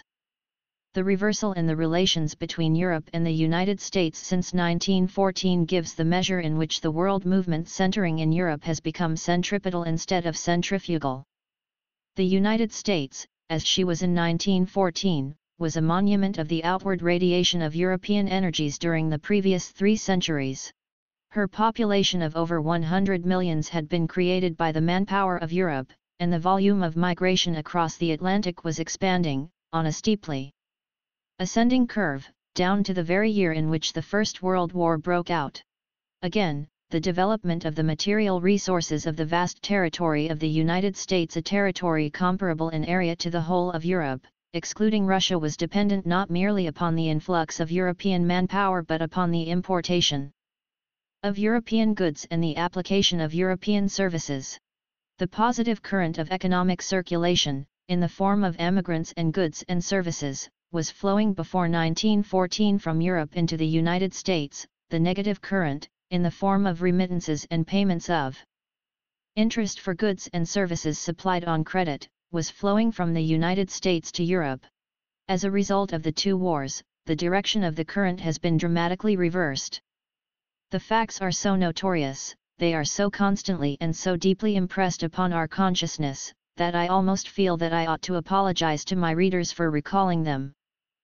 From the moment when the First World War broke out, the stream of European emigrants to America ceased to flow, and, by the time the First War was over, the United States, who had previously not only welcomed European immigrants but whose employers of labor had sought them in the highways and hedges of Europe and compelled them to come in, had learned to feel that European immigration was not a national asset but a national danger, that it was a transaction in which the balance of advantage was with the immigrant and not with the country which received him. This momentous change of attitude in the United States towards European immigration was promptly given practical expression in the 2 Restriction Acts of 1921 and 1924. The effect upon the economic life of Europe, or, more accurately, of those European countries from which the largest contingents of emigrants to the United States had latterly been drawn was very far-reaching. Take the classic case of Italy.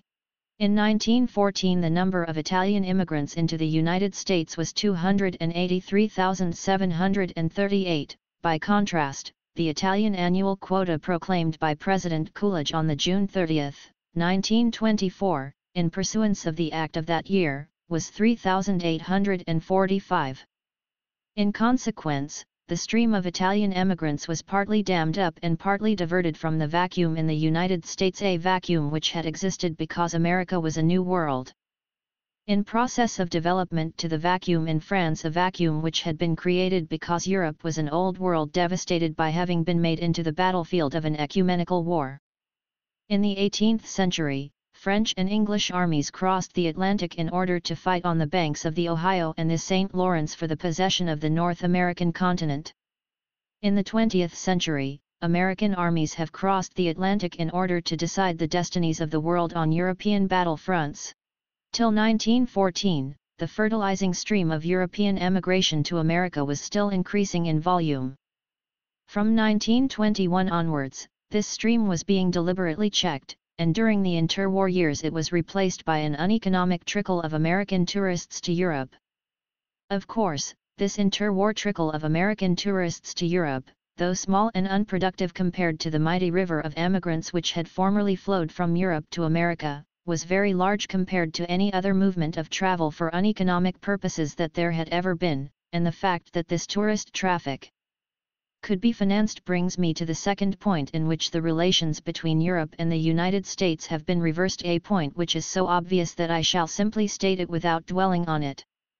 The United States had changed, almost in the twinkling of an eye, from being the greatest debtor country in the world to being the greatest creditor country, and, in spite of their traditional aversion to European entanglements, Americans were driven, by the necessities of the new economic situation, to seek markets on credit, in Europe, for American goods and services. But there was an unfortunate difference in kind between pre-war European investment in the United States and the interwar American investment in Europe. Before 1914, Europe provided the United States with credits for productive outlay. During the two wars, Europe borrowed from America the means of working her own destruction, and today she is borrowing desperately from America again, not in order to develop new European resources, but merely to repair some part of the ravages which two world wars have inflicted on her. Confronted with this painful reversal in their relations with the United States, Europeans naturally ask themselves, is this an accidental, and therefore retrievable and merely temporary, misfortune and incidental consequence of exceptional catastrophes? Or has it older and deeper causes, the effect of which it will be less easy to counteract? I venture to suggest that this second possibility appears to be the more probable of the two, that, although the two wars have precipitated this reversal of relations and have given it a revolutionary and dramatic outward form, some such reversal was nevertheless inherent in the previous situation, and would have taken place, though no doubt more gently and gradually, even if these wars had never been fought.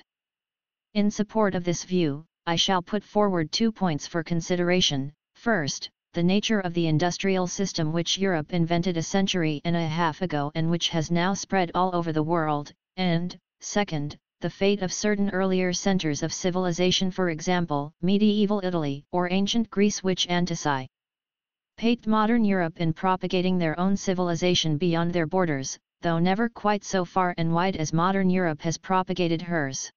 First, let us consider the industrial system. It was invented in Great Britain at a time when parliamentary representative government within the framework of a national state had become the settled basis of English life.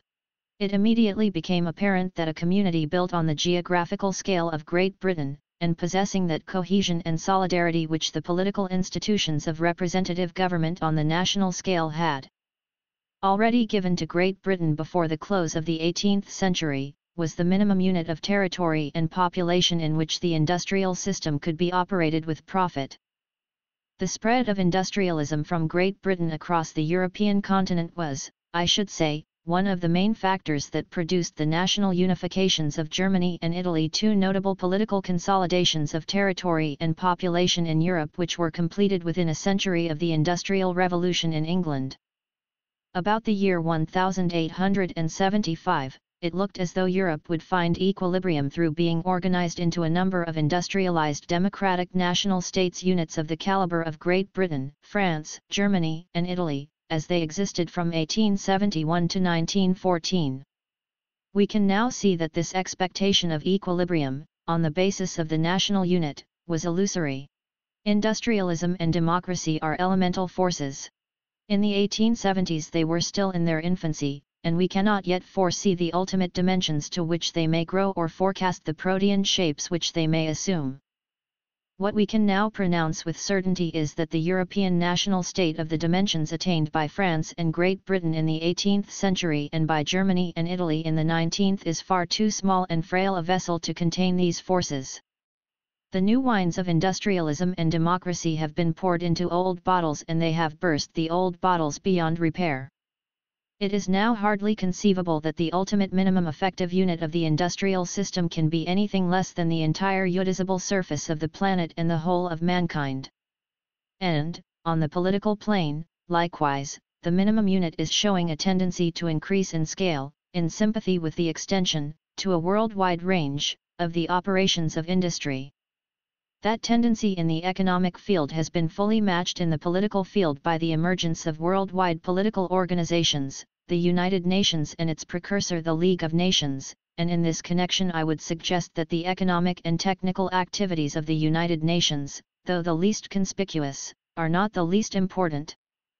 But, short of the worldwide United Nations organization, we see on the present political map certain elastic associations of self-governing nations like the British Commonwealth or the Pan-American Union, in each of which a considerable number of national states are grouped together.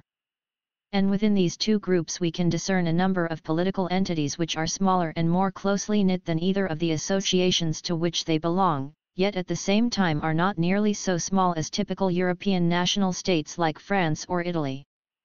These non-European polities of a supranational caliber have discovered a new political form adapted to their scale. They have abandoned the unitary centralized organization of the French type in favor of a federalism which combines the advantages of variety and devolution with those of uniform united action for purposes common to the whole Union.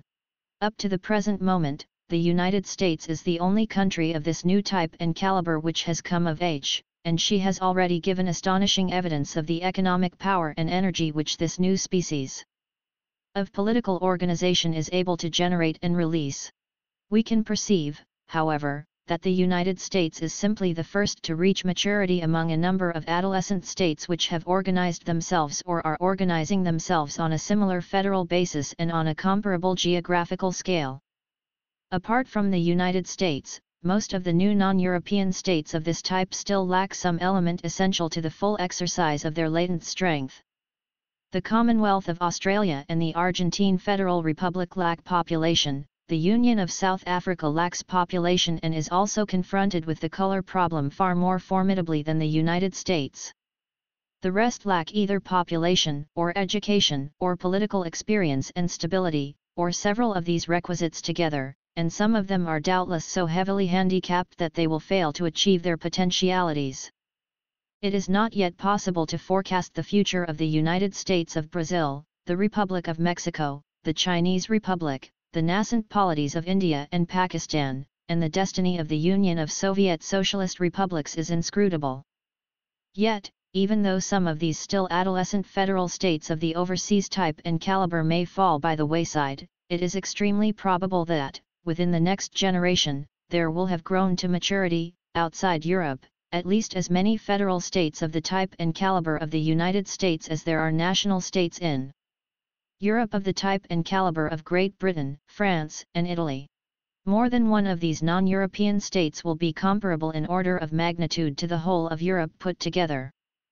Thus Europe as a whole is in process of being dwarfed by the overseas world which she herself has called into existence, while the national states of Europe, singly, are being dwarfed by the federal states of this new world overseas. Faced with this situation, what future has Europe to expect? Some light on her future may be afforded by analogies from the past. After all, what Europe has achieved in the world, though possibly unprecedented in scale, is not unprecedented in character. Ancient Greece and medieval Italy both anticipated her. Each of these earlier societies was divided into a number of city-states, which were no more diminutive, in proportion to their respective worlds, than is a European national state in proportion to the world of today. Each of these societies created such a noble civilization and put forth such an intense and effectively directed energy that in spite of its internal disunion, in spite of the passionate particularism of its city-states and their constant fratricidal struggles, ancient Greece and medieval Italy each, in its day, succeeded in establishing its political, economic, and cultural ascendancy far and wide over the surrounding Gentiles. Each of them, in its great age, set at defiance the dictum that a house divided against itself cannot stand. Yet their latter end was a tragic proof that the text is true. In either case, the chosen people taught the Gentiles to follow their way of life, and in either case the Gentiles learned to follow it, but on a far larger material scale. The city-states of Greece found themselves dwarfed by the greater powers, the Macedonian, Syrian and Egyptian monarchies, the Carthaginian Empire, and the Roman Confederation which arose round the Mediterranean after the expansion of the Greek civilization in the age of Alexander, and Greece then became at once the pilgrimage resort, the university, and the battlefield of these new Hellenized powers.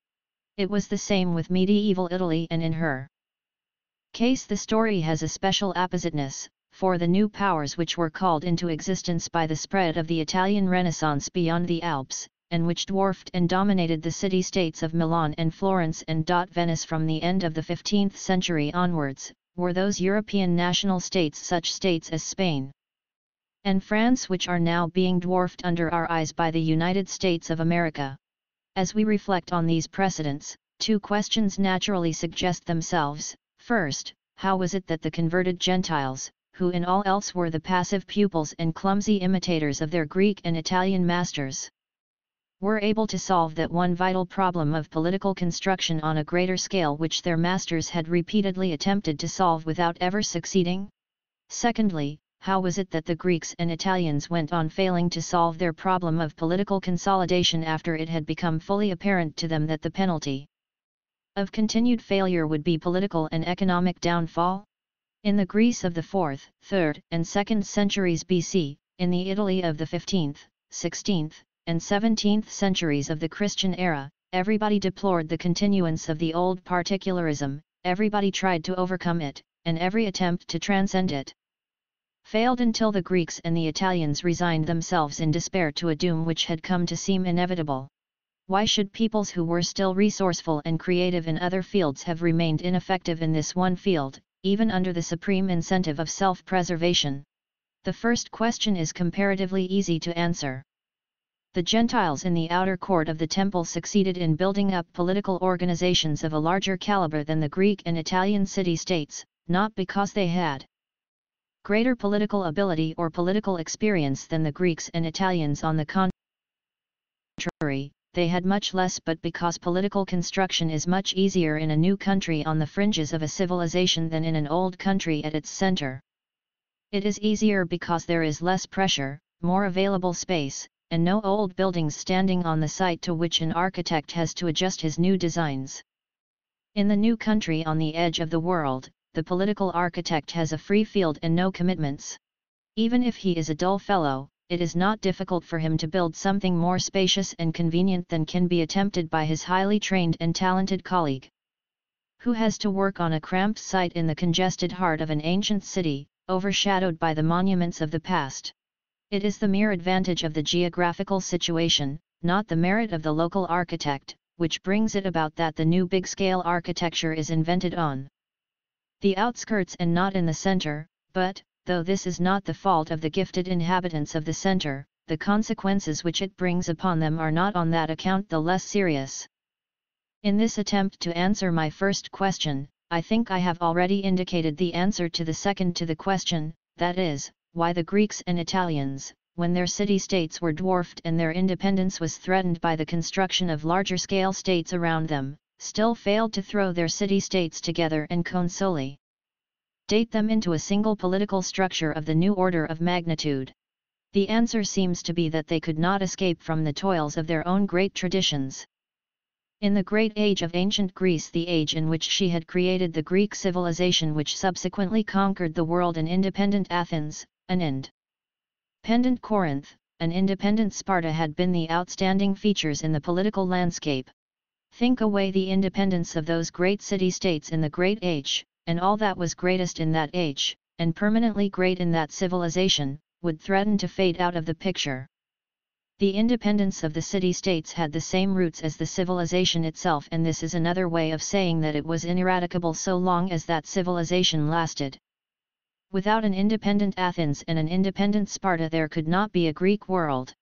On the other hand, the new Greek city-states founded on Asiatic soil by Alexander and his successors had no cherished tradition of independence which inhibited them from allowing themselves to be banded together, with other city-states of their kind, to form a federal organization on a larger scale. In one times when salvation depends on innovation, the parvenu finds salvation more easily than the aristocrat.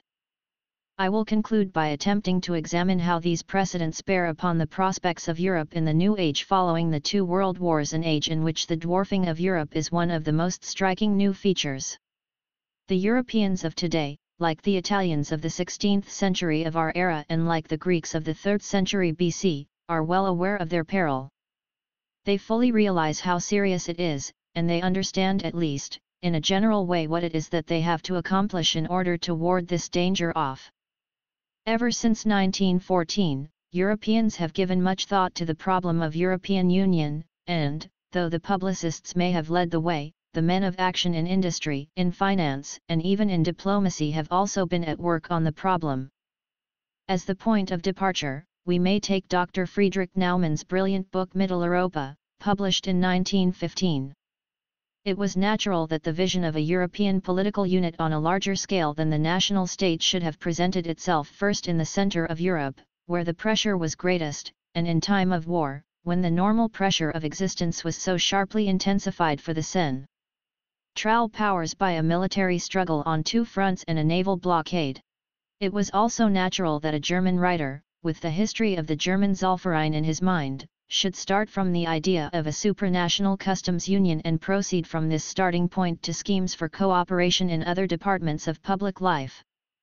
Between the two wars, Naumann's conception of Central Europe was expanded by other continental publicists into that of Pan-Europa, a general European Union which, like Naumann's Central Europe, was to be based upon a Zollverein.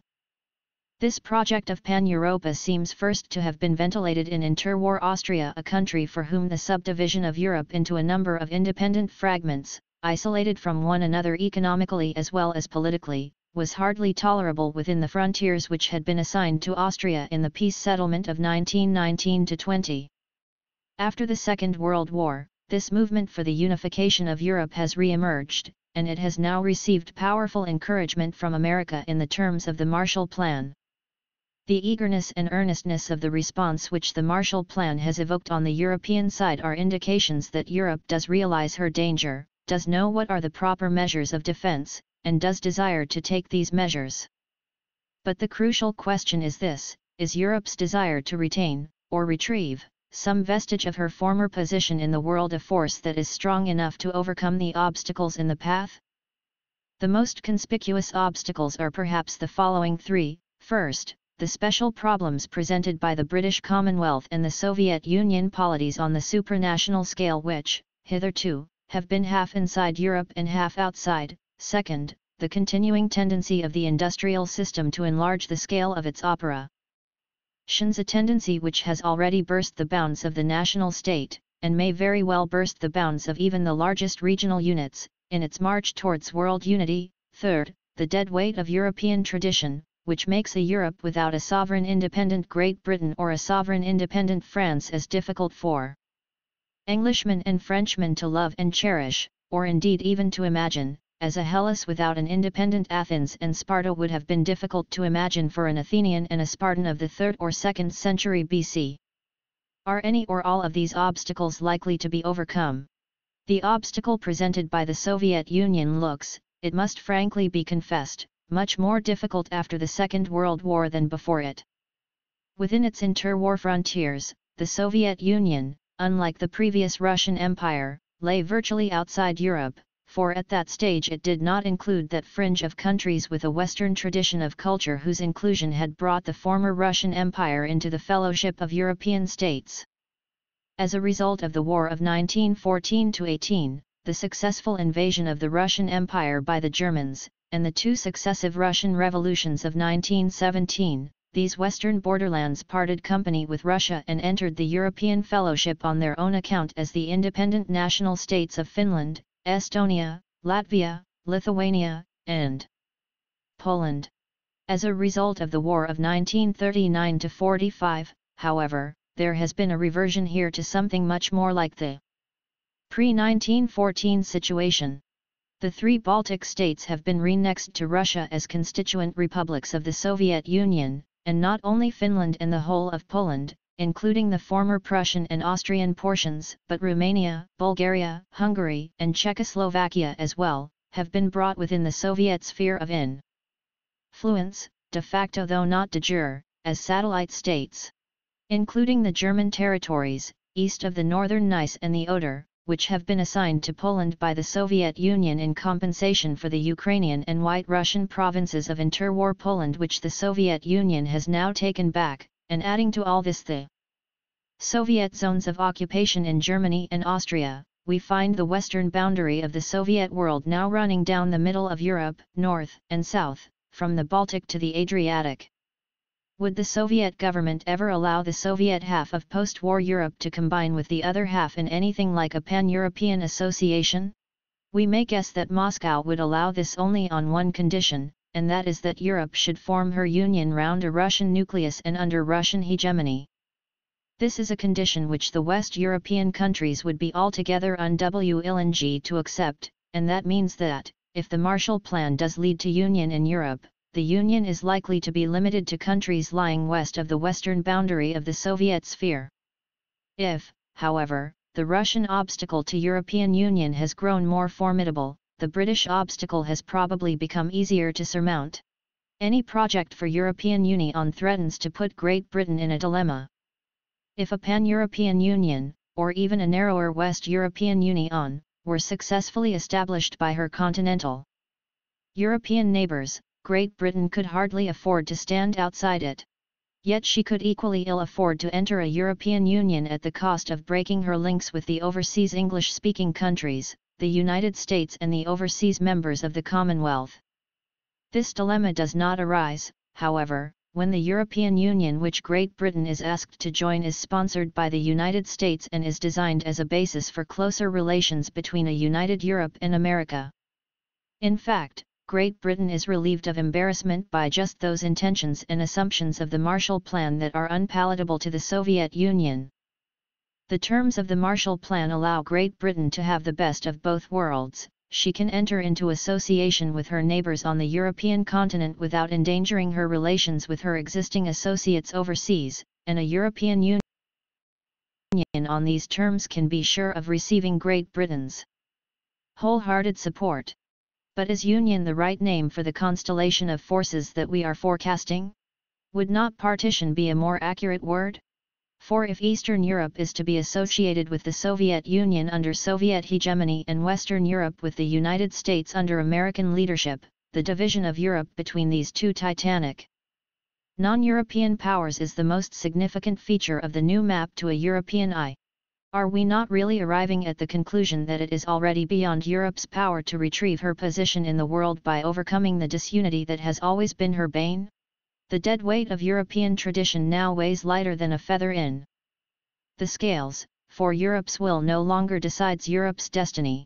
Her future lies on the knees of the giants who now overshadow her. The Marshall Plan also throws into relief another of those obstacles to the union of Europe that we have mentioned. The tendency of the industrial system to go on extending the scale of its operations till this scale becomes worldwide tells heavily against the prospects of a mere regional European grouping. If the Marshall Plan bears fruit, the result will be to salvage the countries of Western Europe by building them into an economic system, centering round the United States, that will embrace the whole world except for the Soviet sphere, for the West European countries will bring with them their African and Asiatic posses. Zion's independencies, while the United States will bring with her the Latin American countries and China, and the overseas members of the British Commonwealth may be counted on, in the circumstances, to join in. In terms of this scale of economic operations, a European Union, even if it embraced the whole of Europe, would be almost as inadequate an economic unit as a national state on the scale of France or a city-state on the scale of medieval Venice. On the economic plane of vision it looks as though Pan-Europa had already become an anachronism without our ever having had an opportunity of creating her, and West Europeans need not regret that Pan-Europa has been stillborn if they are offered the alternative of entering into an all but worldwide association. If Europe's once unquestioned ascendancy in the world proves to be a passing curiosity of history that is doomed to die, the Marshall Plan gives Western Europe at least the solace of seeing her dead supremacy given Christian burial. Euthanasia, however, is neither recovery nor resurrection. On the morrow of the Second World War, the dwarfing of Europe is an unmistakably accomplished fact. 7. The international outlook. When I compare the aftermaths of the two wars, I see a number of obvious resemblances, but one outstanding